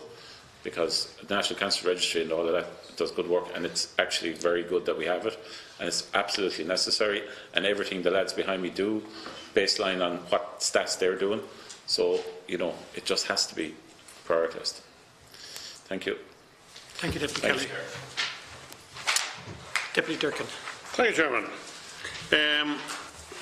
First of all, I thank our witnesses for being with us today, and for the work that they have been involved and engaged in.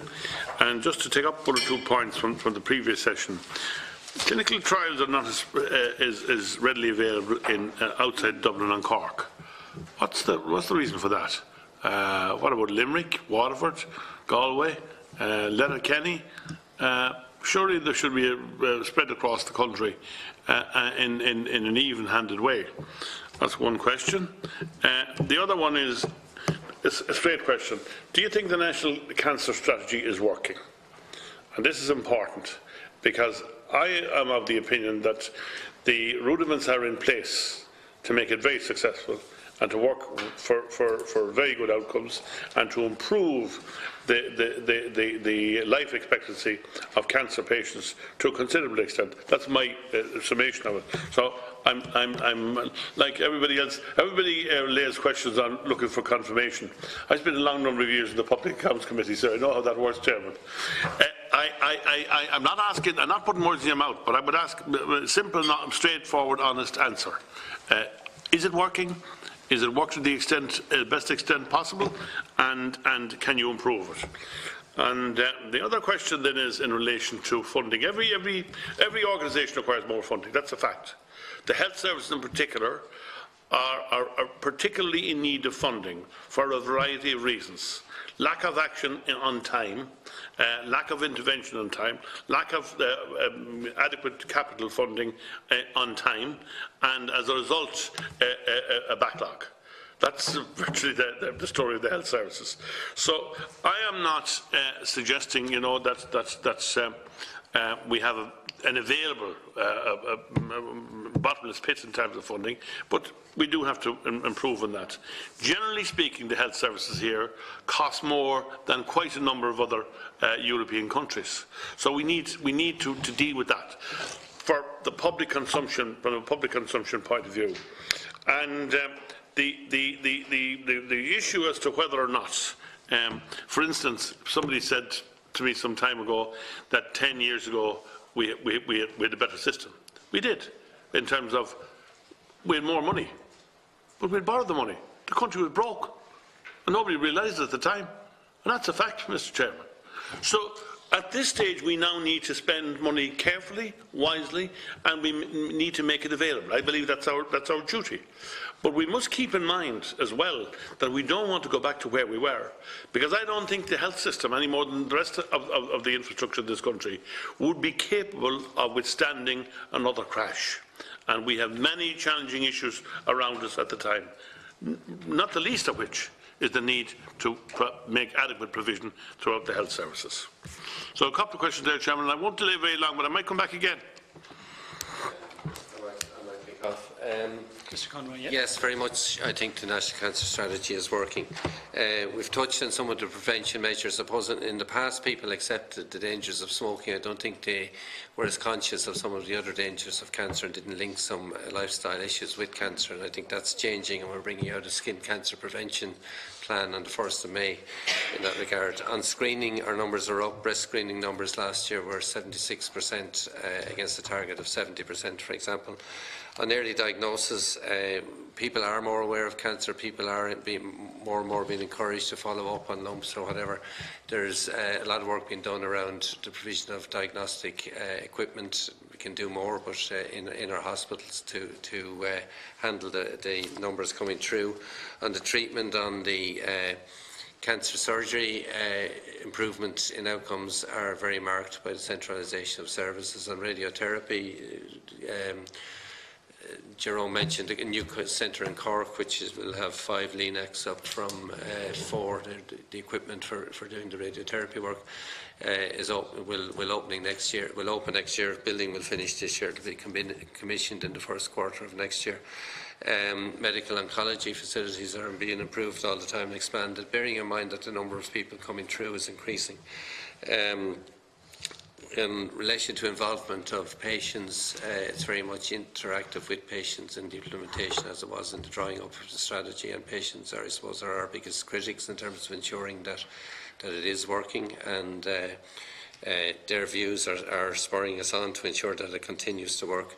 I mentioned the kind of robust review mechanisms we have in place with the NCCP, with whom we work very closely.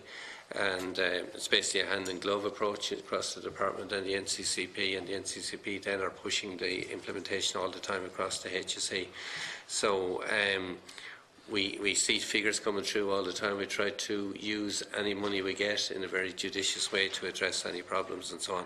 In terms of funding generally, I think really it is, we'll never have enough money. We'll always be looking for, like all areas of the health sector and all areas of government, we'll always like to have more, but I think what we do have we use very well. I think we're using things in a very targeted and outcome-oriented way that is followed up and that is recorded and that we see the outcomes from, and that we change money, if you like, change allocations in the details to make sure that that continues to happen. So if something isn't working as well, we address that and so on. So yes, I am very, I think this is our third strategy. We're building on a very good strategy in the second one, and I think really we're into a depth of strategy here in cancer services that is something that will be followed and can be followed in other areas of the health sector. Sorry, Joe. I just want to make the brief points and thank Deputy Durkan for bringing up the economics, the macroeconomic picture. Preparing for this, in 2006 our national debt was 40 billion euros. End of actually this morning it was 217.9 billion. So that's a background scary number, and that will actually have to be considered as we invest in healthcare. Personally, I'm biased that we should find the money, borrow whatever, invest. We want the better outcomes, but behind it, the government has obligations to manage that debt and bring it down over time. So that is the big issue behind a lot of constraints under which we operate.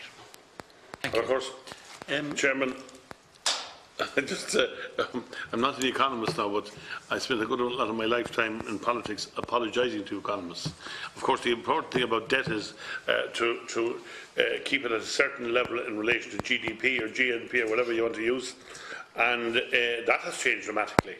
And as a result of good management, and if steps hadn't been taken, which were taken at great cost to the health services and to right across the board, we would be in the same position still, but we could also find ourselves back in that situation again and very quickly. And don't forget that everybody told everybody that wanted to listen 10 or 11 years ago that there was really no need to worry at all, that everything was going to be okay, everything was going to be grand. We'd see this out. It didn't happen that way. And so we need to be very, very cautious not to allow it to happen again. There's a question there that came up earlier on as well. Access to cancer treatment. It's been suggested that people have been denied access to cancer treatment due to waiting lists, due to lack of bed or other facilities. Can you give me some idea as to the extent of that? Because that is an alarming issue. And has serious consequences for the health of patients. Now, one other question out of that, Chairman. You'd be glad to know. I might ask one myself before you do that. We encourage that sort of thing, you know. Dr. Coffey. I'll just give you some very brief performance data. These are preliminary numbers from January of this year. So, access storage in breast clinics, there's a 10-day target. That was about that was reached in about 86.3% of cases. But actually, if you look to 15 days, so 97% of women referred get seen within 15 days. So that's actually a big improvement on previous years and previous quarters. Lung cancer clinics, 85% get to its clinic within 10 working days, 92% within 15, and 97% of referrals within 20 days. So that's actually good. It's not on target, but it's getting close to it. And for rapid access to prostate clinics, it's about 85% of men are seen within 20 days and 95% within 30 days. And again, significant improvement over previous years. That's important, Chairman. I said I'll come back to you with another question afterwards. Thank you, Deputy Durkan. I'll wait till the end. In relation to some issues that were raised this morning, in relation to prevention, particularly in relation to smoking and alcohol intake, the public alcohol bill is now on the statute books in relation to minimum unit pricing and advertising and display of alcohol in shops and supermarkets. So that's going to take some time to feed through into the system, but it's very positive. But in relation to smoking, there are targets for 2025, and perhaps you might just comment on we're not really hitting those targets. I know smoking the incidence of smoking is reducing, but we're way behind, to the best of my knowledge, on reaching our target for 2025. So that's one issue. The second issue is in relation to screening and early detection. And unfortunately, with our cervical cancer programme, only 80% of people will take up the option of having a free cervical smear. You've referred to breast screening going up from 70 to 75%. How can we increase those figures? Because it's a substantial gap in the cancer programme, not being able to recruit 100% participation. And in relation to that then, the government had proposed to introduce HPV testing for cervical smears in October of last year, and it still hasn't come. And the likelihood is, from what I've heard from the Minister, is it may not come this year. So perhaps you might comment on that. And also tied into that is the unfortunate backlog of cervical screening, now stretching back to over 6 months in some cases. How can that be addressed? And perhaps you might comment on how that is being worked through. And then finally, in relation to the treatment of cancer, oncology treatment and radiotherapy treatment, there is a patchiness across the country in relation to access. And I am aware in the Midwest that there is a problem in relation to getting access to radiotherapy, particularly radiotherapy, but also oncology. So perhaps you might comment on those 3 points.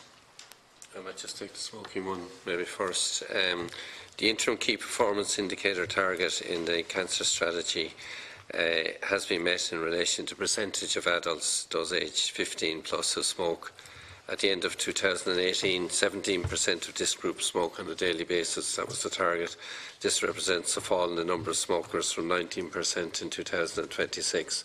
So the aim is to get to 5%, which is looked on as no smoking by 2025. But the target as set out in this strategy was met for last year. Okay, but the target for 2025, as outlined, is not going to be met. For the eventual 2025. The 5%. Well, that's an opinion, I suppose, but it's going in the right direction, and I think a lot of strides have been made. And in European terms, I think we're, apart from the UK, we're the top, maybe shortly we'll be the top EU country. but performances, like internationally, we're looked at as doing very well. Okay. Sorry, John. Thanks. And just on that point, in relation to reducing tobacco smoking, does the department have an opinion in relation to the substitute of vaping in relation to reducing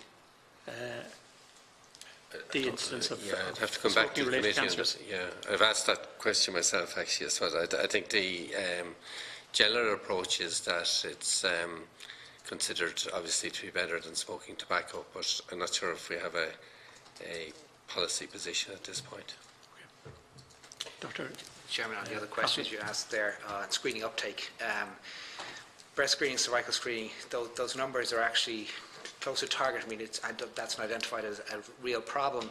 Trying to convince people who don't want to have it to have a freely accessible service that may save their lives, that's a very challenging thing. But I think it's important to distinguish the colorectal screening. The target there is low and it's hard to reach that, but that's an international experience. For some reason, people are happier to go for mammograms, perhaps there's a HPV testing, but have a fit test or FOB test and a scope. For some reason, the uptake, despite best efforts and very impressive media campaigns in this country, it's a struggle to get up to the targets. I'm not sure internationally what the reason behind that is. I'm afraid I'm not directly involved in the introduction of HPV testing, the date for that service, or how the backlog is being dealt with, but I can get that information sent back to you by the screening service. The final point, which is the radiotherapy and access to cancer treatment services. I mentioned earlier about the investment in radiotherapy in Northwest, in Cork, in Galway, but starting maybe a couple of years before their new centre is up, but it will be to meet future needs and will have state-of-the-art technology. And in Dublin, there's been significant progress over the last decade. I think it's important to say that in the Midwest and the Southeast, we buy from the private sector, and those have been excellent services that have been in place for a period of time. Those machines, both in Limerick and Waterford, are now at the end of a 10-year life cycle. So the question is, what's the best way to replace those and potentially increase capacity there as well, so people don't have to wait. So there's work going on that, and we'll probably have visible progress this year on decisions and on investment. Okay, thank you. But I just make a quick point on the National Cancer Screening Service efforts. They have very targeted efforts at the most hard-to-reach groups to involve them in screening, and I would also like to acknowledge the help from the Irish Cancer Society in that regard. There's a lot of interaction between state and the society and others, because sometimes the people who you feel might need it the most are the people who are last to come forward. Thank you. And Deputy Durkan, yeah. Final question.